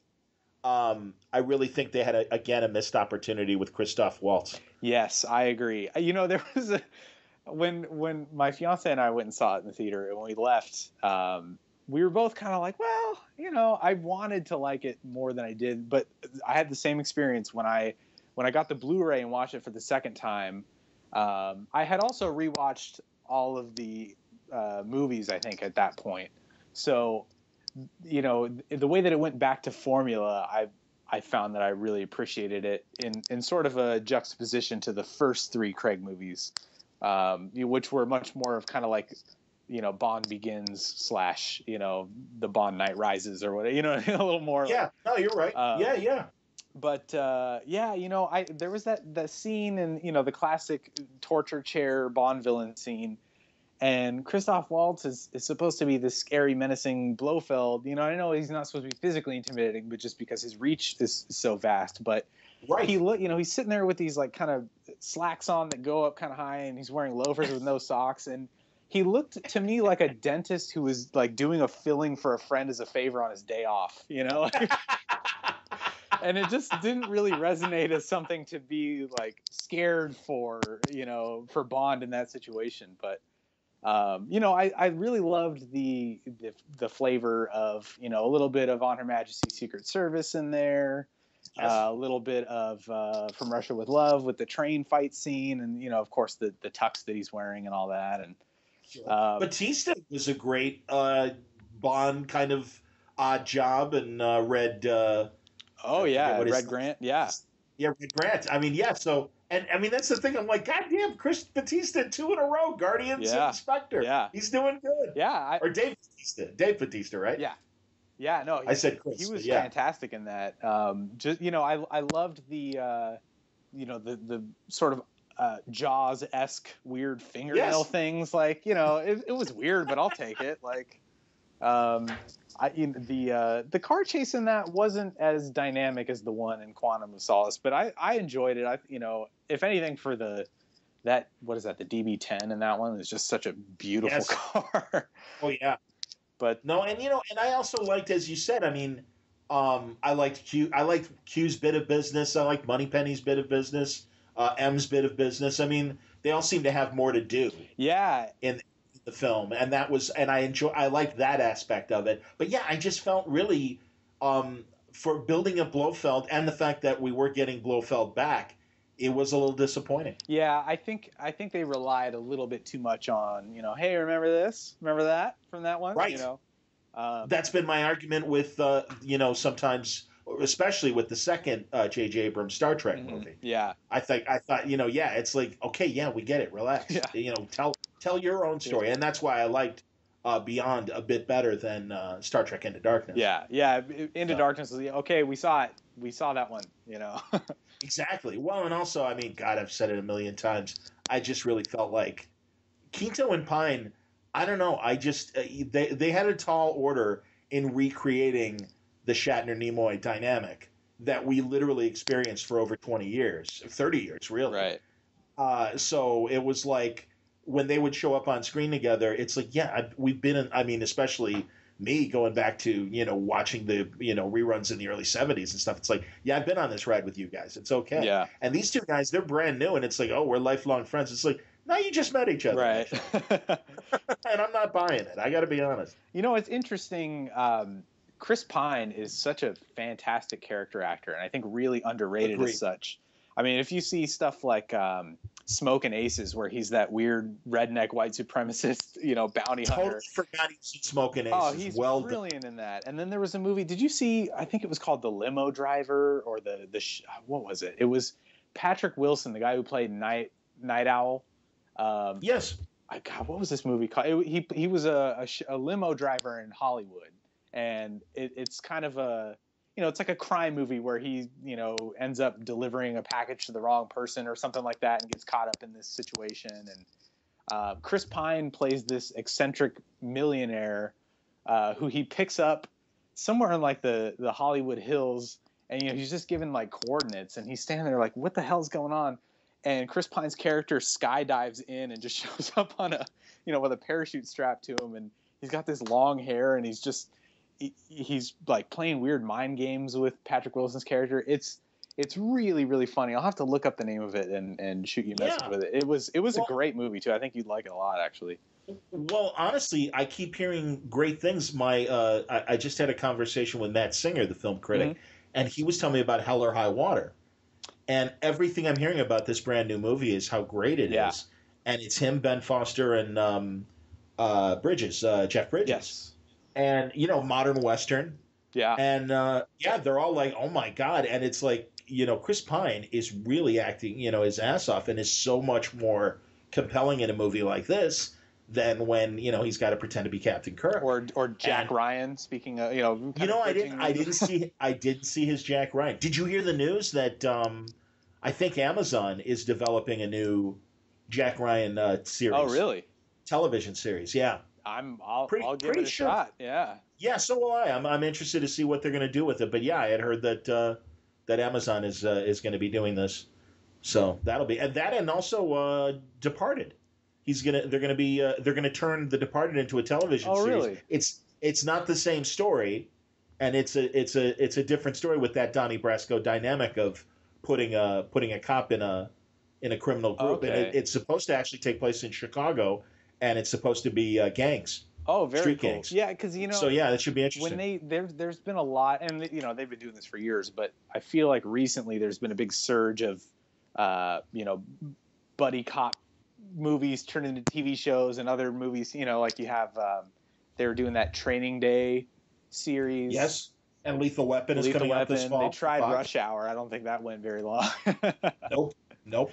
So yeah, I'm curious to see. Some of these I think are better served in a serialized format like that. So it'd be interesting to see. I'm curious about this Jack Ryan one. That movie was not. I don't think I even finished watching it, honestly. Chris Pine is great, but the movie was kind of bad. And okay, I didn't mind Affleck when he played Jack Ryan. Sum of All Fears. Yeah, that was a good one. I liked it actually. Well, I know that got kind of shit on. And I was like, oh, I'm cool with it. I thought it was pretty good. I mean, I think Alec Baldwin and Harrison Ford played him the best. Oh, but, I forgot that Alec Baldwin was Jack Ryan. Yeah, Hunt for Red October. That's right. Because Hunt for Red October feels so much like its own movie. Fair enough. Sure. I just think of it as the Hunt for Red October. That's funny. No, and you're right about that. And it's just as much about Connery's character as it is a Jack Ryan movie. Yeah. And it is easy to forget because Harrison did he make 3 or 2? He only made 2, right? Well, Patriot Games and Clear and Present Danger. I believe those are unless there's a third one that's escaping me, but yeah. Yeah, I don't think so. And again, he was, he was older. I mean, I was going to say he felt older than Alec Baldwin's character, and he was older than Alec's character. Now, speaking of legacy characters, do you have a front runner in your mind for the next Bond?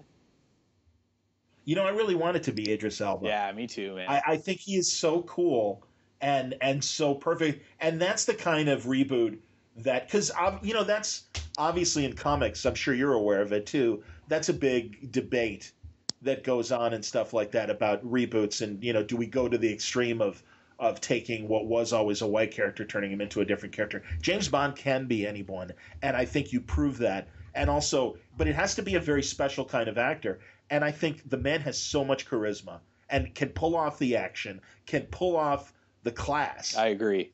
And it's just like, you got to do it. I mean, it's because also I think the unexplored dimension of Bond, and here, boy, now we're getting into uber geek Bond stuff, but I know you'll be with me.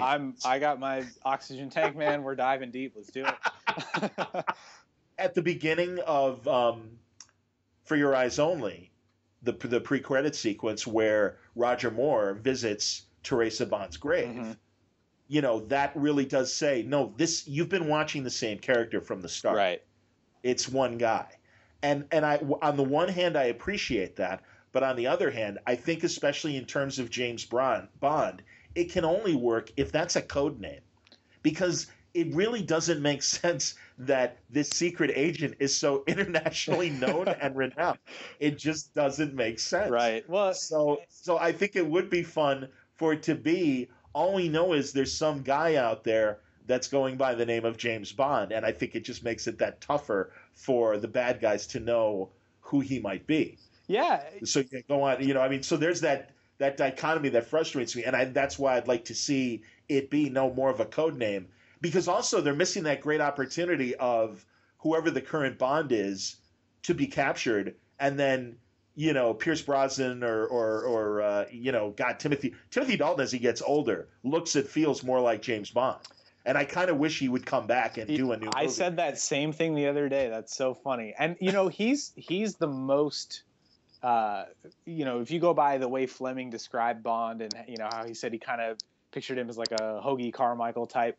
I feel like Timothy Dalton looks the most like what Fleming intended James Bond to be. I think that's fair. I think that's very fair. So who's your choice? Well, I'm firmly in the Idris Elba camp myself. I know that's kind of the cliche thing, but he's just such a great actor. And I mean, I'm sure you've watched Luther. Of course, I love Luther. Yeah, he just the guy, really transforms for roles. I feel like, and I think the biggest thing standing in the way of having him is that I think he's the same age as Daniel Craig at this point. So yeah, I think I want to say they're both around 45-ish. Yeah. Yeah. But I'll even give me one Idris Elba movie as Bond. I think I also like it in the idea that I think when they were making him the same guy over and over again, when Timothy Dalton was like, I had a wife once, and we're supposed to think back to. I forgot about that. Yeah. Good call. I think it works as it's a kind of sort of, I don't know, not an anthology, but just sort of like he's the same guy, but the timeline is wonky. We're not really adhering to the decades or whatever. Well, the mere fact that Judi Dench is M for 3 Bonds and really ends her career kind of wrapping back to the beginning, right? And suddenly Ray Fine is Bernard Lee, right? So yeah, well, and the Casino Royale, I mean, we see him get his 00 status, right? So that was very firmly a relaunch or reboot, and I think they could do that again. I mean, I feel like Spectre, even if it didn't tie the prettiest bow, it definitely tried to close the loop on the whole thing. I think Craig was ready to be done at that point, and they were like, all right, well, we'll make it so that you can get out if you want to, and if he did want to come back, they could always do an On Her Majesty's Secret Service thing where something happens to, I can't remember the character's name, but, Mr. White's daughter, who he ends up with at the end of the movie. But, another actor I really like for it is, I always butcher his name, but Chiwetel Ejiofor. Sure. Love that guy. I think he'd be a great Bond. He's got the. I think you're right. I never thought of that beyond Idris as far as other black actors, but you're 100% right. He is wonderful. Yeah, he's got the the very suave nature about him. Yes. I don't know how old he is, but I think he looks young enough they could pull it off for a couple movies. No, that's true. Would you have thought Clive Owen would have made a good Bond? Absolutely. I agree with you. And also another one that I didn't know about until, and I think wasn't it around the time of Dalton that they were considering Sam Neill? Oh, I didn't know that one. There are rushes of Sam Neill auditioning for Bond. Really? And they're on one of the making of Bond films. And so I'm almost certain it was probably around Living Daylights. And yeah, I think Sam Neill would have been an excellent Bond. He would, yeah. And when who else was up for it around the time of Casino Royale was Henry Cavill. I always forget that they had mentioned Henry Cavill. Yeah. And I think he would have worked. Yeah, I think physically at least, and I think he's a charismatic guy. Yeah, and that was the nice thing about Man from U.N.C.L.E. is we actually got to see the level of charm and charisma that he can bring to the screen. Sure. I think now, I think he's a little too big. I'm sure he could probably trim down a little bit to be Bond, but just a Bond with a Superman physique doesn't necessarily feel right to me. But. Yeah, but again, Connery was a big giant. I mean, you see it in You Only Live Twice, and or rather, From Russia with Love, and also Diamonds Are Forever. Yeah. I mean, that's the thing. Like, even as he's getting kind of old and creaky and stuff, it's like, yeah, that guy's still a skyscraper of a guy, and he would have been a fine Scottish Superman. Now, this is where I get provincial.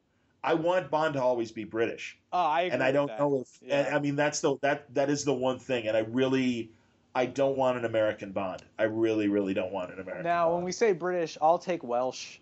I'll take. Yes. Oh, any UK. Yeah. And I would include even as it happened with George Lazenby, I'm cool. And again, I think also, as I just mentioned, Sam Neill. Yeah. I would be happy with an Australian doing it. No, it's got to be of the, of the United Kingdom. Well, and another actor I really like, Clive Owen, definitely. I mean, 10 years ago, he was the guy for sure. Yes. Matthew Good is another way. He might be a little too pretty, but I think he is I got to look up Matthew Good. He was Ozymandias in Watchmen. Oh, sure. I mean, he's got the black hair, blue eyes, the kind of smooth British guy. Yeah, I could see him and really as a younger Bond, certainly. Yeah, but another guy. 38 right now. Oh, okay, yeah. So that's not. I think Craig was mid-30s when he. Yeah, I think you're right. But another guy, did you see The Guest? No. Dan Stevens is the star of that one, and I'm trying to think what else he's in. He's going to be in that new Legion FX show that's based on the X-Men stuff. I see him, and I recognize him, and of course he was in Downton Abbey. Oh, that's right, yeah. So he read an audio version of Casino Royale that I listened to, and he was really great. And I think The Guest, you should check that one out, man. It's a pretty crazy movie. Has anyone pushed you in that direction yet, or? No, first time hearing of it. The general premise, without giving it away, is that a grieving family of a soldier who died in Iraq is surprised by a visitor who was in their son's, battalion or regiment or whatever. Okay. And they sort of see him as the surrogate to kind of fill the hole of their grief, and he ends up being not what they anticipate. And it's a really cool, kind of smaller. I think it was an independent movie, and it kind of has a I don't know. It's got a really, really cool feel to it, and it's got some actors that you recognize from stuff, and it's really great, man. I believe it's still on Netflix, and it's totally worth a watch. And he's super captivating in it. He plays an American in the movie, but he is British, obviously. But I think he'd be a great pick. He was in, of course, Walk Among the Tombstones as well. He was the guy whose wife was murdered that he calls upon Liam Neeson's character. I forgot about that as well. Yeah. You're right. Yeah. And a guy that they did mention possibly is, maybe he'd be good. I'm like, no, thank you. And that's Eddie Redmayne. And I'm sorry. I just think he's got the wrong look. Yeah, he's not. He looks like a strong wind might carry him away. I was going to say exactly. That's the thing. You're right. I mean, I was going to say he looks too frail to be James Bond. Yeah. It's like, and they really, when someone says, Eddie Redmayne, I'm like, yeah, I don't think so. Who's another one I like is he was in, what was that movie with Matt Damon and Angelina Jolie, The Good Shepherd or something like that? Yeah, that's Eddie Redmayne. Yeah, he played absolutely. The son in that, didn't he? Yes. Yeah. Yeah, I think that was my first exposure to him, and I forever see him as this kind of young, doe-eyed, I completely agree, and that's the thing. It's like, no, that's the spy that dies in the first act, man. Yeah, exactly. He's the guy in The Spy Who Loved Me, who wakes up on the other side of the Russian female spy. He's not. Yeah. But another guy I saw recently in a couple things that I liked who might be good for it is Luke Evans, I think his name is. He was in one of the Fast and the Furious movies as the bad guy Shaw. And he played. I have to confess, I have not been watching the Fast and Furious movies. Well, they're. Oh, I know Luke Evans. Sure, I'm looking at a picture of him now. Again, 37 years old. Yeah, I think he could be a good Bond. Yeah, those Fast and the Furious movies, man. Those they've kind of jumped the shark into being these sort of intrigue, international traveling heist movies.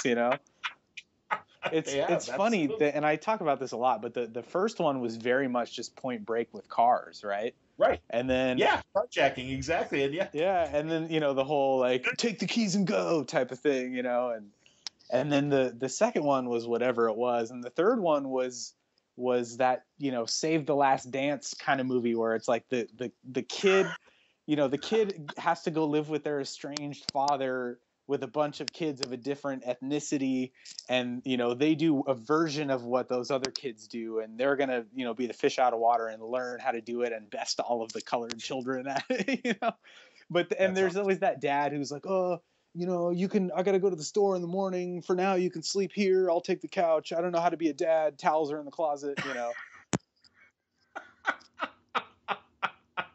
But certain formulas, man, they always work for me. So it doesn't take much to make me happy, and that's another thing. I think I'm just easy to please in a lot of ways. So. Oh no, hey man, we all got our own guilty pleasures and just meat and potatoes things. There's a ton of direct to video action movies that I've just got a group of friends, and that's what we seek out. Yeah. And they're horrible, and they never would have made it as theater movies and stuff, but they have their own appeal, and it's God, those. Are we talking like the John Cena type of? Almost, yeah. Now, I kind of draw the line, at a lot of the wrestler as actor movies. But yeah, we're close to that kind of area, and like, it wasn't Kickboxer, it was, I want to say, Undisputed. That, as you know, the first movie was a Walter Hill film. And it was Wesley Snipes against Ving Rhames, and it was prison boxing. That's right, yeah. And then the second and third ones were, you know how they continue sequels that have nothing to do with the original movie. And I can't even remember. I know Michael Jai White was in the second movie of Undisputed, and he fought a Russian prison boxer. And then the third movie was about the Russian prison boxer.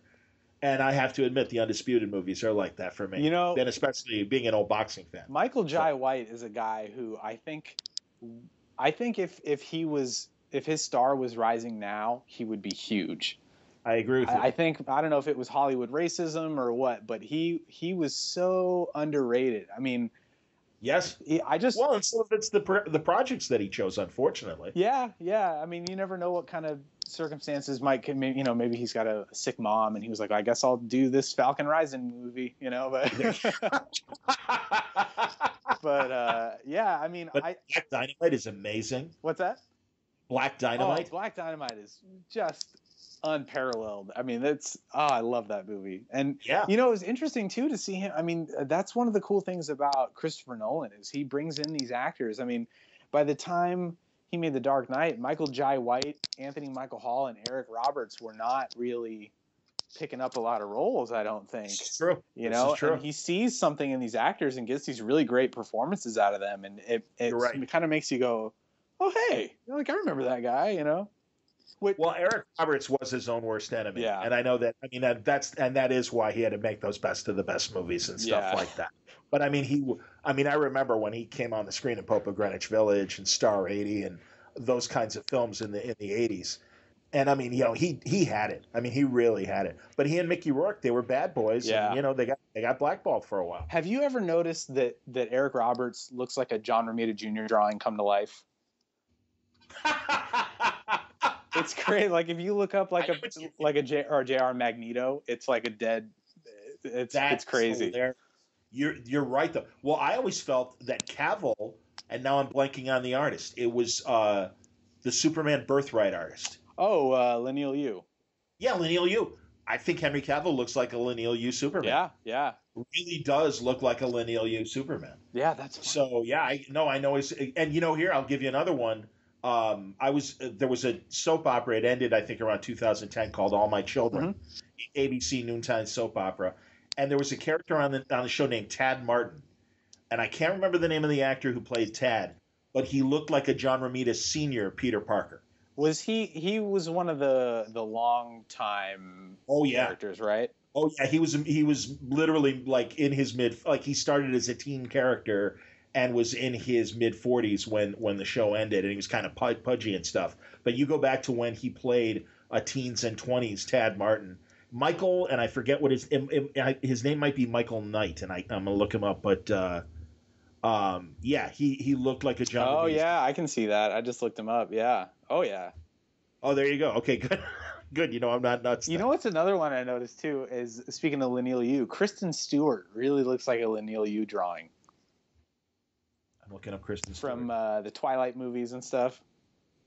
Oh, the girl, the woman, of course. I was thinking of a man named Christian or something like. Yeah, I can see. That's always kind of a fun game to play, right? Like... Absolutely. No, it is. Yeah, it is. It's interesting. It's like that these real people, because obviously they weren't. I mean, certainly in the case of Michael E. It's Michael E. Knight, I want to say is his name. That was 20 years after John Romita was drawing Peter Parker and stuff like that. So, too funny. It always kind of bums me out when you see somebody who would have been the exact actor for a role at a different time, and you're like, I wish we could have that now, you know? Totally. Absolutely. That's funny. Very cool, man. Well, you're killing me. This was good. I I enjoyed our bond Oh, tangent. definitely, man. That's been happening on a lot of episodes of late. We start talking about something, and then we spin off into some sort of geek thing that the guest and I both share, and we can kind of go crazy on and go deep on a super spy kick like we've done. No, this has been a lot of fun, man. It's most conversations with me either go to Superman or Bond, so I'm glad we were able to. Next time we'll explore Superman because totally. I can well, very quickly, who's your favorite Superman artist? Ooh, that's tough because I know the answer and I can't think of it right now. That's okay. Well, I'll give you I'm a Kurt Swan guy because I grew up with him. Yeah, no, he's definitely up there. I'm trying to think. I definitely have different artists whose iteration of Superman I love. Like I think when he was on it in the '90s, Stuart Immonen was drawing a perfect Superman.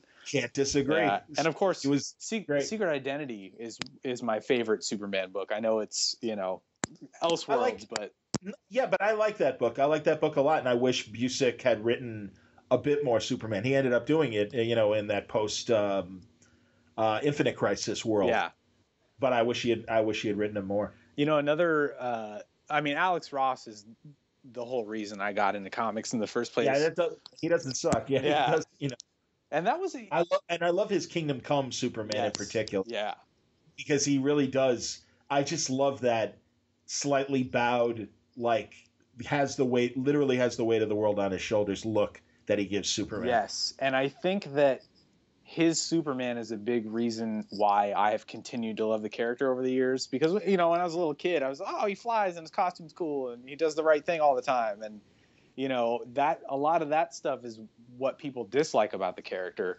So yes, I think he portrays him in such a way that you really see the aspects that make him interesting just in the visual alone. I always think back to that one image. It's somewhere in Kingdom Come towards the end when they all go off to war, and I think Wonder Woman kind of goes off on Superman, and then they just leave him standing there in the Watchtower. And I want to say that image is the first thing you see when you open Kingdom Come, and there's the dedication to Christopher Reeve in there. Mm-hmm. And it's just kind of him standing almost in silhouette and, just with this sort of, not to say, I don't want to say brooding, but kind of a brooding look to him, Yes. And it's just this, it's this perfect encapsulation of, Superman is about to go do something that he knows he has to do, even though he might not want to do it. And I think that is the thing that makes the character interesting for me, is that he's obligated to do the right thing no matter what, even if that is, to his own detriment or, to his own inconvenience even. I mean, can you imagine, his own inconvenience. Yeah, I mean, if you could hear a mouse fart from, outer orbit, like that's a lot of responsibility, I hear you, man. No, that's literally one of the things I think they get right in Superman Returns, the Brandon Routh movie. Mm-hmm. And they have that one scene of him in outer space just kind of trying to either have a moment of peace, but then, allows his hearing to hear what's happening in the world, and he's got to act, and he does. Yeah, and I think a lot of that, and even a lot of Man of Steel too, they mined from Secret Identity. I mean, I feel like that was the first time. Oh, that's interesting. Yeah, because I was going to say Kingdom Come. I see a lot of Kingdom Come in their visual choices. Absolutely. I feel like Secret Identity was the first time I really saw Superman just kind of doing the introspective, hanging out in space, looking down at the Earth. It happens a couple times in that book, and I remember it really struck me as like, and actually. That scene in Superman Returns where the camera starts to kind of pan around his cape and it blocks the lens for a second. Yep. That is almost a direct lift from that Superman Peace on Earth thing that Alex Ross and Paul Dini did. Sure. I remember seeing a lot of the production art for Superman Returns, and somebody had essentially photoshopped the image of Superman over I think it's Rio de Janeiro holding those big that big crate of food that he was taking down. and they kind of yes. reappropriated it and put him in space. And I remember thinking, like, that is what I want out of Superman. Just give me 2 hours of him floating in space, and I'm good. I understand. I don't disagree with you. That's hilarious. Well, and that's why, from a writing standpoint, I understand the writers who say, I just don't get him. And it's like, fine, that's not a flaw in either the character or yourself. It's just a disconnect for you. That doesn't mean it's a bad character. And when readers who don't like Superman, well, he's boring. It's like, no, you don't connect with them, and that's fine. There's plenty of heroes that I don't connect with that are immensely popular. But you're right, Superman in the right hands. Greg Rucka gets him. Yeah. Loeb got him when he got to write him and stuff. Yep. I mean, that's the thing. There are writers that absolutely know how to write it, and I'm happy to say I do believe that both Dan Jurgens and Peter, and now I'm blanking. What's Peter's last Tomasi. name? Yeah, Pete Tomasi, of course. Shame on me. Pete Greek. Another Greek, like you are with Egyptians. I got to know my Greeks and everything. Yeah, no, they both. I think really what's happening right now with DC Rebirth, with the pre-Flashpoint Superman, I'm glad that they have righted the ship, because we really suffered through, I think, 5 years of really shitty Superman. That particular version didn't grab me either, No. and I love what's going on now. I was never a fan of the Superman has a kid type of twist, and that was one of the things I really, really detested about Superman Returns. But I think it's being done so well in Superman right now, and it does something that I hadn't anticipated, which I hadn't anticipated enjoying so much, was giving another dimension to the character. And now there's that interplay between him and his son, and him and Lois and their son, and it, for people who's life's too easy, everything's too easy for him. Well, now he's got a family, and that really adds another layer to the whole difficulty of being Superman. And also, I've always been a huge fan, and I think most people are, of the Jonathan Kent Clark Kent relationship. And absolutely, yeah, and to see him get to pass that on to another character and be what his father was for him, especially with regards to dealing with his powers, and coming to terms with how they work and everything. I think it's great, man. And the art has been fantastic. I feel like Gleason is not who a lot of people would typically cast as the artist for Superman, and I love everything about what he's doing. I think you're right. And the Zurcher too. I like that Zurcher's work too. Yeah, and the guy who's been doing like the fill-ins or alternating with Gleason on Superman, Jorge Jimenez, is his art is just flooring me right now. I like it. Yeah, I do. It's really great. I think it was issue 3 where the Eradicator shows up, and that was just so beautifully drawn, man. It had been a while since I was able to go to the shop and pick up a Superman issue that I was really, really stoked for, I agree with you. No, absolutely. And also, again, when I came to the character in the early 70s, Superman was a father figure. Mm-hmm. And was like, I always, especially late Kurt Swan, I felt like he was drawing him as a 40-year-old man. Yeah. And he just did seem like a more senior man. And it fit because he was the first hero. Right. And that's the thing. And that's where I think this new 52 version, it just didn't work. There was, I keep talking about it, there was a backup series in the 70s called Superman, the In-Between Years. And it was literally that time when Clark was in college. Oh, and he wasn't interesting. He wasn't Superboy anymore, but he wasn't quite Superman, and he wasn't at the Daily Planet yet. And they were interesting stories. And that's a fine area to explore. And I even liked that they were exploring it with Morrison when the new 52 first started. But to stay there with the character, it's like, no, I think to be a leader, he needs to be a bit more seasoned. He needs to be that first hero. And I think that's what he brings, what the character brings now. And even as the Justice League gets used to this new Superman and stuff that they don't know, he's still coming with that experience. And, I love that about the Golden Age Superman when he still existed on Earth too. And it was the best part of Infinite Crisis when John's in the hands of Jeff Johns, he just knew when to do it. But when the Golden Age Superman met Earth 1 Batman, And Earth One Batman is like, I don't know you. Right. And he's like, and the Golden Age Superman's response was, no, but I know you, and you're the one man I can trust. Yeah. And it's like, yes. Yeah. That's your Shatner Nimoy. That's your like, no, I know the other guy doesn't know. I mean, it's when Nimoy touched Chris Pine, and it's like, I know you don't know who I am, but you are my friend, and you've been my friend forever. Hold on. Yeah. Let me catch you up. Yeah. And I mean, that's what's cool. Absolutely. You know? And I think that was one of the things that was so heartbreaking about Batman vs Superman too, was that, you know, the world's finest book that was coming out for, I guess it was just Superman Batman for a while. You know, I think it started with that Loeb run. It was the modern world's finest. I'm with you. Yeah, I mean that was my favorite book on the stands, man. Loeb? Yeah, it was just, it was everything I wanted of those two guys teaming up and being buddies, you know, and solving problems together. And still having differences because of the way they approach things, right. And maybe not liking each other for those differences on the surface, but deep down it's like, no, this is the one man I can trust. That epilogue in Kingdom Come, when they're at Planet Krypton. Yeah.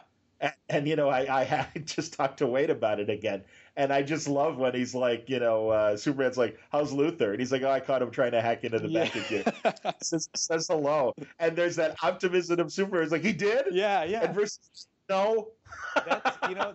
That's my favorite thing about their interplay together, is that I feel like Batman reminds Superman of his naivety and, you know, I guess, you know, his privilege to a degree. I mean, you know, he's almost more human than Batman in a lot of ways, but Batman is such a you know, a pessimist in a lot of ways too, that I think, you know, he kind of, you know, for lack of a better term, grounds Superman. Absolutely. And I think that is that's something I always enjoy reading. And, you know, the aspect of Superman that people hate so much too, the goody part of it, that's always the part that I've really loved, man. I mean, part of it is, you know, growing up watching the Reeves Superman movies. Sure. He was, you know, would you care to step outside? He's so polite to even the bad guy. Like, and it's just, I mean, it really is a good example, you know, I mean, as a kid, like I used to ask myself, and still do, like, what would Superman do? You know, I mean, there have been times where I've literally pulled over, you know, even if it wasn't convenient for me because somebody like needed their car pushed or a flat tire or whatever. And I just thought, like, it's the right thing to do, you know? And it's very much, I think, because of the appeal of that character to me, that kind of stuff kind of stuck with me as I grew up, you know? Well, and I think secretly Bruce Wayne and Batman kind of wish that they don't wish for Clark's naivete, but they do wish for his optimism, and that he can see the world still as a beautiful place. Right. And that ended for him a long time ago, and he can't be that person anymore. And I think there's a little bit of jealousy. Yeah, absolutely. That Superman can still see the beauty in the world that Batman just can't see anymore. So yeah, no, and again, it's that difference that makes them interesting, and that wasn't there in the movie. And it really, I feel insulted when Snyder and his wife, who's a producer on both, you know, the Batman Superman movie and certainly the Justice League movie. Oh, we get it. Fans don't want their heroes deconstructed. We understand. It's like, no, fuck you. I'm sorry. That's not the problem. There's and I'll be interested to see as they move forward. I don't know. I mean, I know they're moving forward with another Superman movie in addition to Justice League. I don't know if Snyder's going to be the director or not. I really hope he isn't, because I just feel like after 2 movies, you just don't understand this character. Yeah, you know, and visually, he does some pretty brilliant stuff. Amazing. And it's such a weird sort of cognitive dissonance type of thing that happens, you know, when you're watching it, you're going, oh, and yeah, you know, I'm optimistic now with Jeff Johns in the new positions, and you know, I think they are hearing people loud and clear, hopefully, and you know, at least we've got this Supergirl season premiere coming up with Superman in it, and that guy looks great. I love that suit. I loved everything about it, and I'm I'm optimistic that in our lifetime we'll have something that, you know. Oh no! Eventually they'll get it right. And also, like you said, in that Superman show, looking forward to seeing the guy actually play him. That text conversation they had in the season. It's like he's not even on screen. It's literally just words, but it's like, oh, there's Superman. There's the Superman that's we know. so funny that you mentioned that, John, because this is where the uber nerd comes out of me. I got chills watching that scene, man. Me too. I'm also a guy who loves Superman 4 unironically. So. Oh, dude, do you know Art Baltazar? No, you know what? I remember them mentioning it on an episode you did with them, and I briefly stopped by their table at like Emerald City a couple years ago, I want to say, and just let them know I was with them, both him and Franco. Yeah, because Franco's not as much as Art, but yeah, Artie is happy to, as I'm sure Word Balloon listeners know, but if newbies don't know, is happy to support, defend, and honor Superman 4's story. And he's like, hey, visually, it sucks. The Canon guys, bad effects. Nuclear Man sucked. Lenny Luthor, all the nonsense. But that aside, in there somewhere is a really good Superman story. And I agree with him. Selling the farm. Yeah. Is so sad. I mean, the whole thematic through line of that movie of letting go and sort of moving on, he's dealing with, he's got the last Kryptonian crystal that if he uses it, that's the last tie he has to his home world. He's got the farm that he's selling, and you get a really downplayed Clark Kent in this movie, which I really loved. I love Superman the movie. I do the Clark Kent was a little cartoony for my taste. A little too gee golly, gee willikers, I think that he played it so brilliantly in 4. He's still bumping his knee on tables as he walks by, and he's having a hard time in the aerobics class at the gym, but he's not, he's not like this Mr. Magoo cartoon of, ineptitude.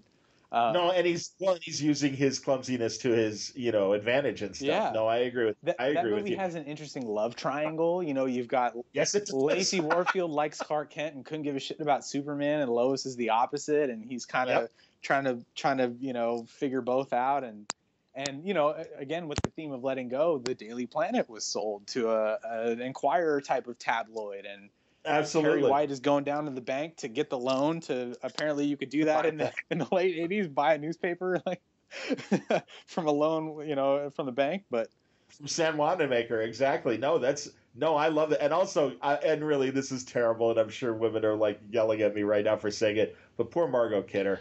I mean, the cigarettes are just getting a little too much. And that's like her Lucille Ball. Hi, Superman, I'm here for a day. But, conversely, that was her best turn as Lois Lane.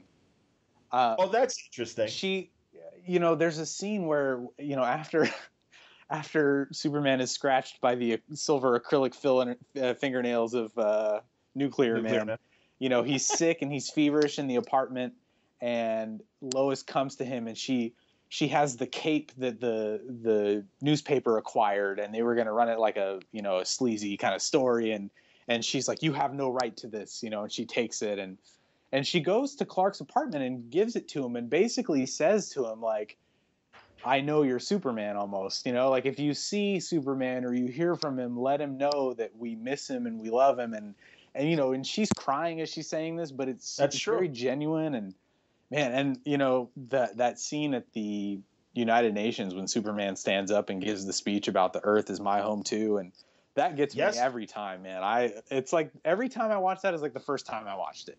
It's great. No, I understand. And it's again, there's another story that you'd like to go back and in the right director's hands with the right budget and with better choices. Maybe there's a much better film in there. Yeah, I mean that's a question Superman would have to ask himself in this day and age, right? Sure. I could rid the world of chemical weapons. Do I do that, or is that interfering? And I think that's much more interesting than I'm going to blow off half the West Coast and claim the rest of it for myself. Which is still a great plot. I don't mean to poo-poo on that. It's obviously Superman the movie is it's a it's fun, and the legitimate comedy in the movie. Yeah. I just had this conversation online with a friend, and it's like, I hate the Donner Superman movie, and I'm like, yeah, but you gotta understand that was still like the hangover of the '66 Batman, and I think comic book films obviously has come a long way in the last 40 years, and thankfully, and that's the thing is, no, they were still there were still the powers that be that are like, no, you got to do it this way because this is clearly the only way a mainstream audience will accept this. Right. And Donner was able to get a lot of humanity in that movie, despite that wrapping of a schlocky, silly movie, but that has those real moments of humanity in it. And and it's the testament to the actors. And again, Tom Mankiewicz, the guy who took the Mario Puzo terrible script. You know, Jeff and I have talked about that. He's like, have you ever read it? I'm like, no. He said, oh, it's horrible. Mankiewicz, who also wrote a bunch of the Bond movies. Attaboy, I knew you'd know that. There you go. I know I haven't had the chance to meet Ben Mankiewicz yet, but I really would love to hear, you know, how well he knew his cousin Tom, because they're all from the same Hollywood family. Yeah. I would really, that's a missed opportunity. And also Kyle Higgins. I was just gonna say, he's a really good friend of mine, and he's told me some stories of, you know, film school and hanging out with him and Don. Yeah, because he got to meet Donner too, right? I believe so. Yeah. Yeah, I think so. And I'm due to talk to him. I want to talk to him about his new astronaut book. Yeah, Hadrian's Wall. It's really, really great. Excellent. Yeah. Very cool. I didn't know you were part of that clique. Are you friends with Bucalato as well? No, you know, Kyle and I are collaborating on something. Oh, that's great. Yeah, so we got pretty close, you know, just over the course of doing that. And you know, as soon as he found out I was a Superman fan, he's like, well, you know. And so. Very cool, man. All right, well, I've taken you 2 hours. You must have, you're probably tired and you want to have dinner or something, for God's sake. Oh, you know. But, and get back to work, or regardless. Well, actually, you're a thin, good-looking guy, so you probably have already eaten. Oh, well, thank you, sir. You're too kind. That's all right. But no, it's hey, man, real pleasure talking to you again. This was great, and I loved the Bond talk, and I loved the Superman talk. Well, but more importantly, I love the Jaeger talk because it deserves people's attention. Again, it's on the say the name of the app again.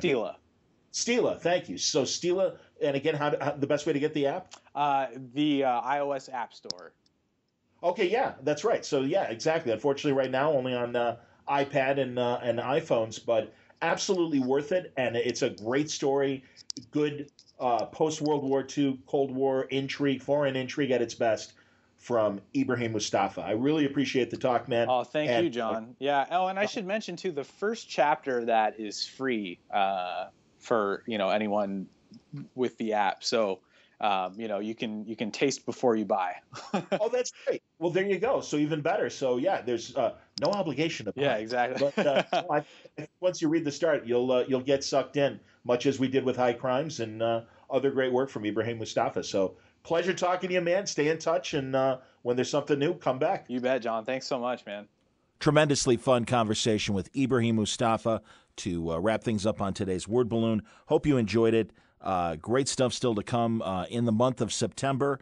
Labor Day weekend is coming up. I hope to have one more episode for you for the holiday weekend. But it was a pretty full week with Emma Rios and Ibrahim.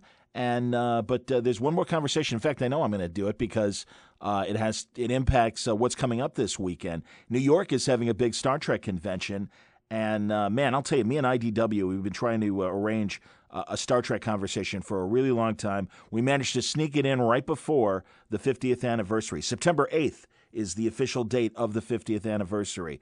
But editor Sarah Gatos and Star Trek comic book writer Mike Johnson joined me for a conversation. Lots of fun, and they're going to be at the Star Trek convention in New York. I do suggest that you seek them out if you're going to the convention. If you haven't been reading the Star Trek comic books from IDW, you don't know what you're missing. My God. And every iteration of Star Trek. They have lately been focusing more on the original series and the Kelvin universe, the J.J. Abrams film universe. But great announcements. Star Trek Waypoint is coming up, which is an anthology that's going to look at all the different Star Trek iterations. And looking forward to that anthology series. And plus, Star Trek Boldly Go is a chance for them to kind of reboot their Kelvin universe coverage.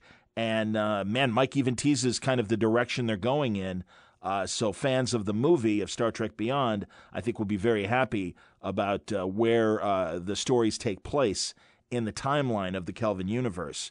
So I'll let Mike talk about that on the next episode of Word Balloon. Check it out. It should be coming out in a day or so, definitely again before the weekend hits. So thanks for listening to Word Balloon. If you've got any questions or comments about the show, reach me via email, john@wordballoon.com, or you can follow me on Twitter, @JohnWordBalloon, on Facebook, or rather on Twitter. And then on my Facebook page, it's just my name, John Suntress. I don't know. I'm sorry. I've been doing these wrap-ups when I'm at my most fuzziest brain-wise. So that's why I kind of lose my place sometimes and make stupid mistakes. So bear with me.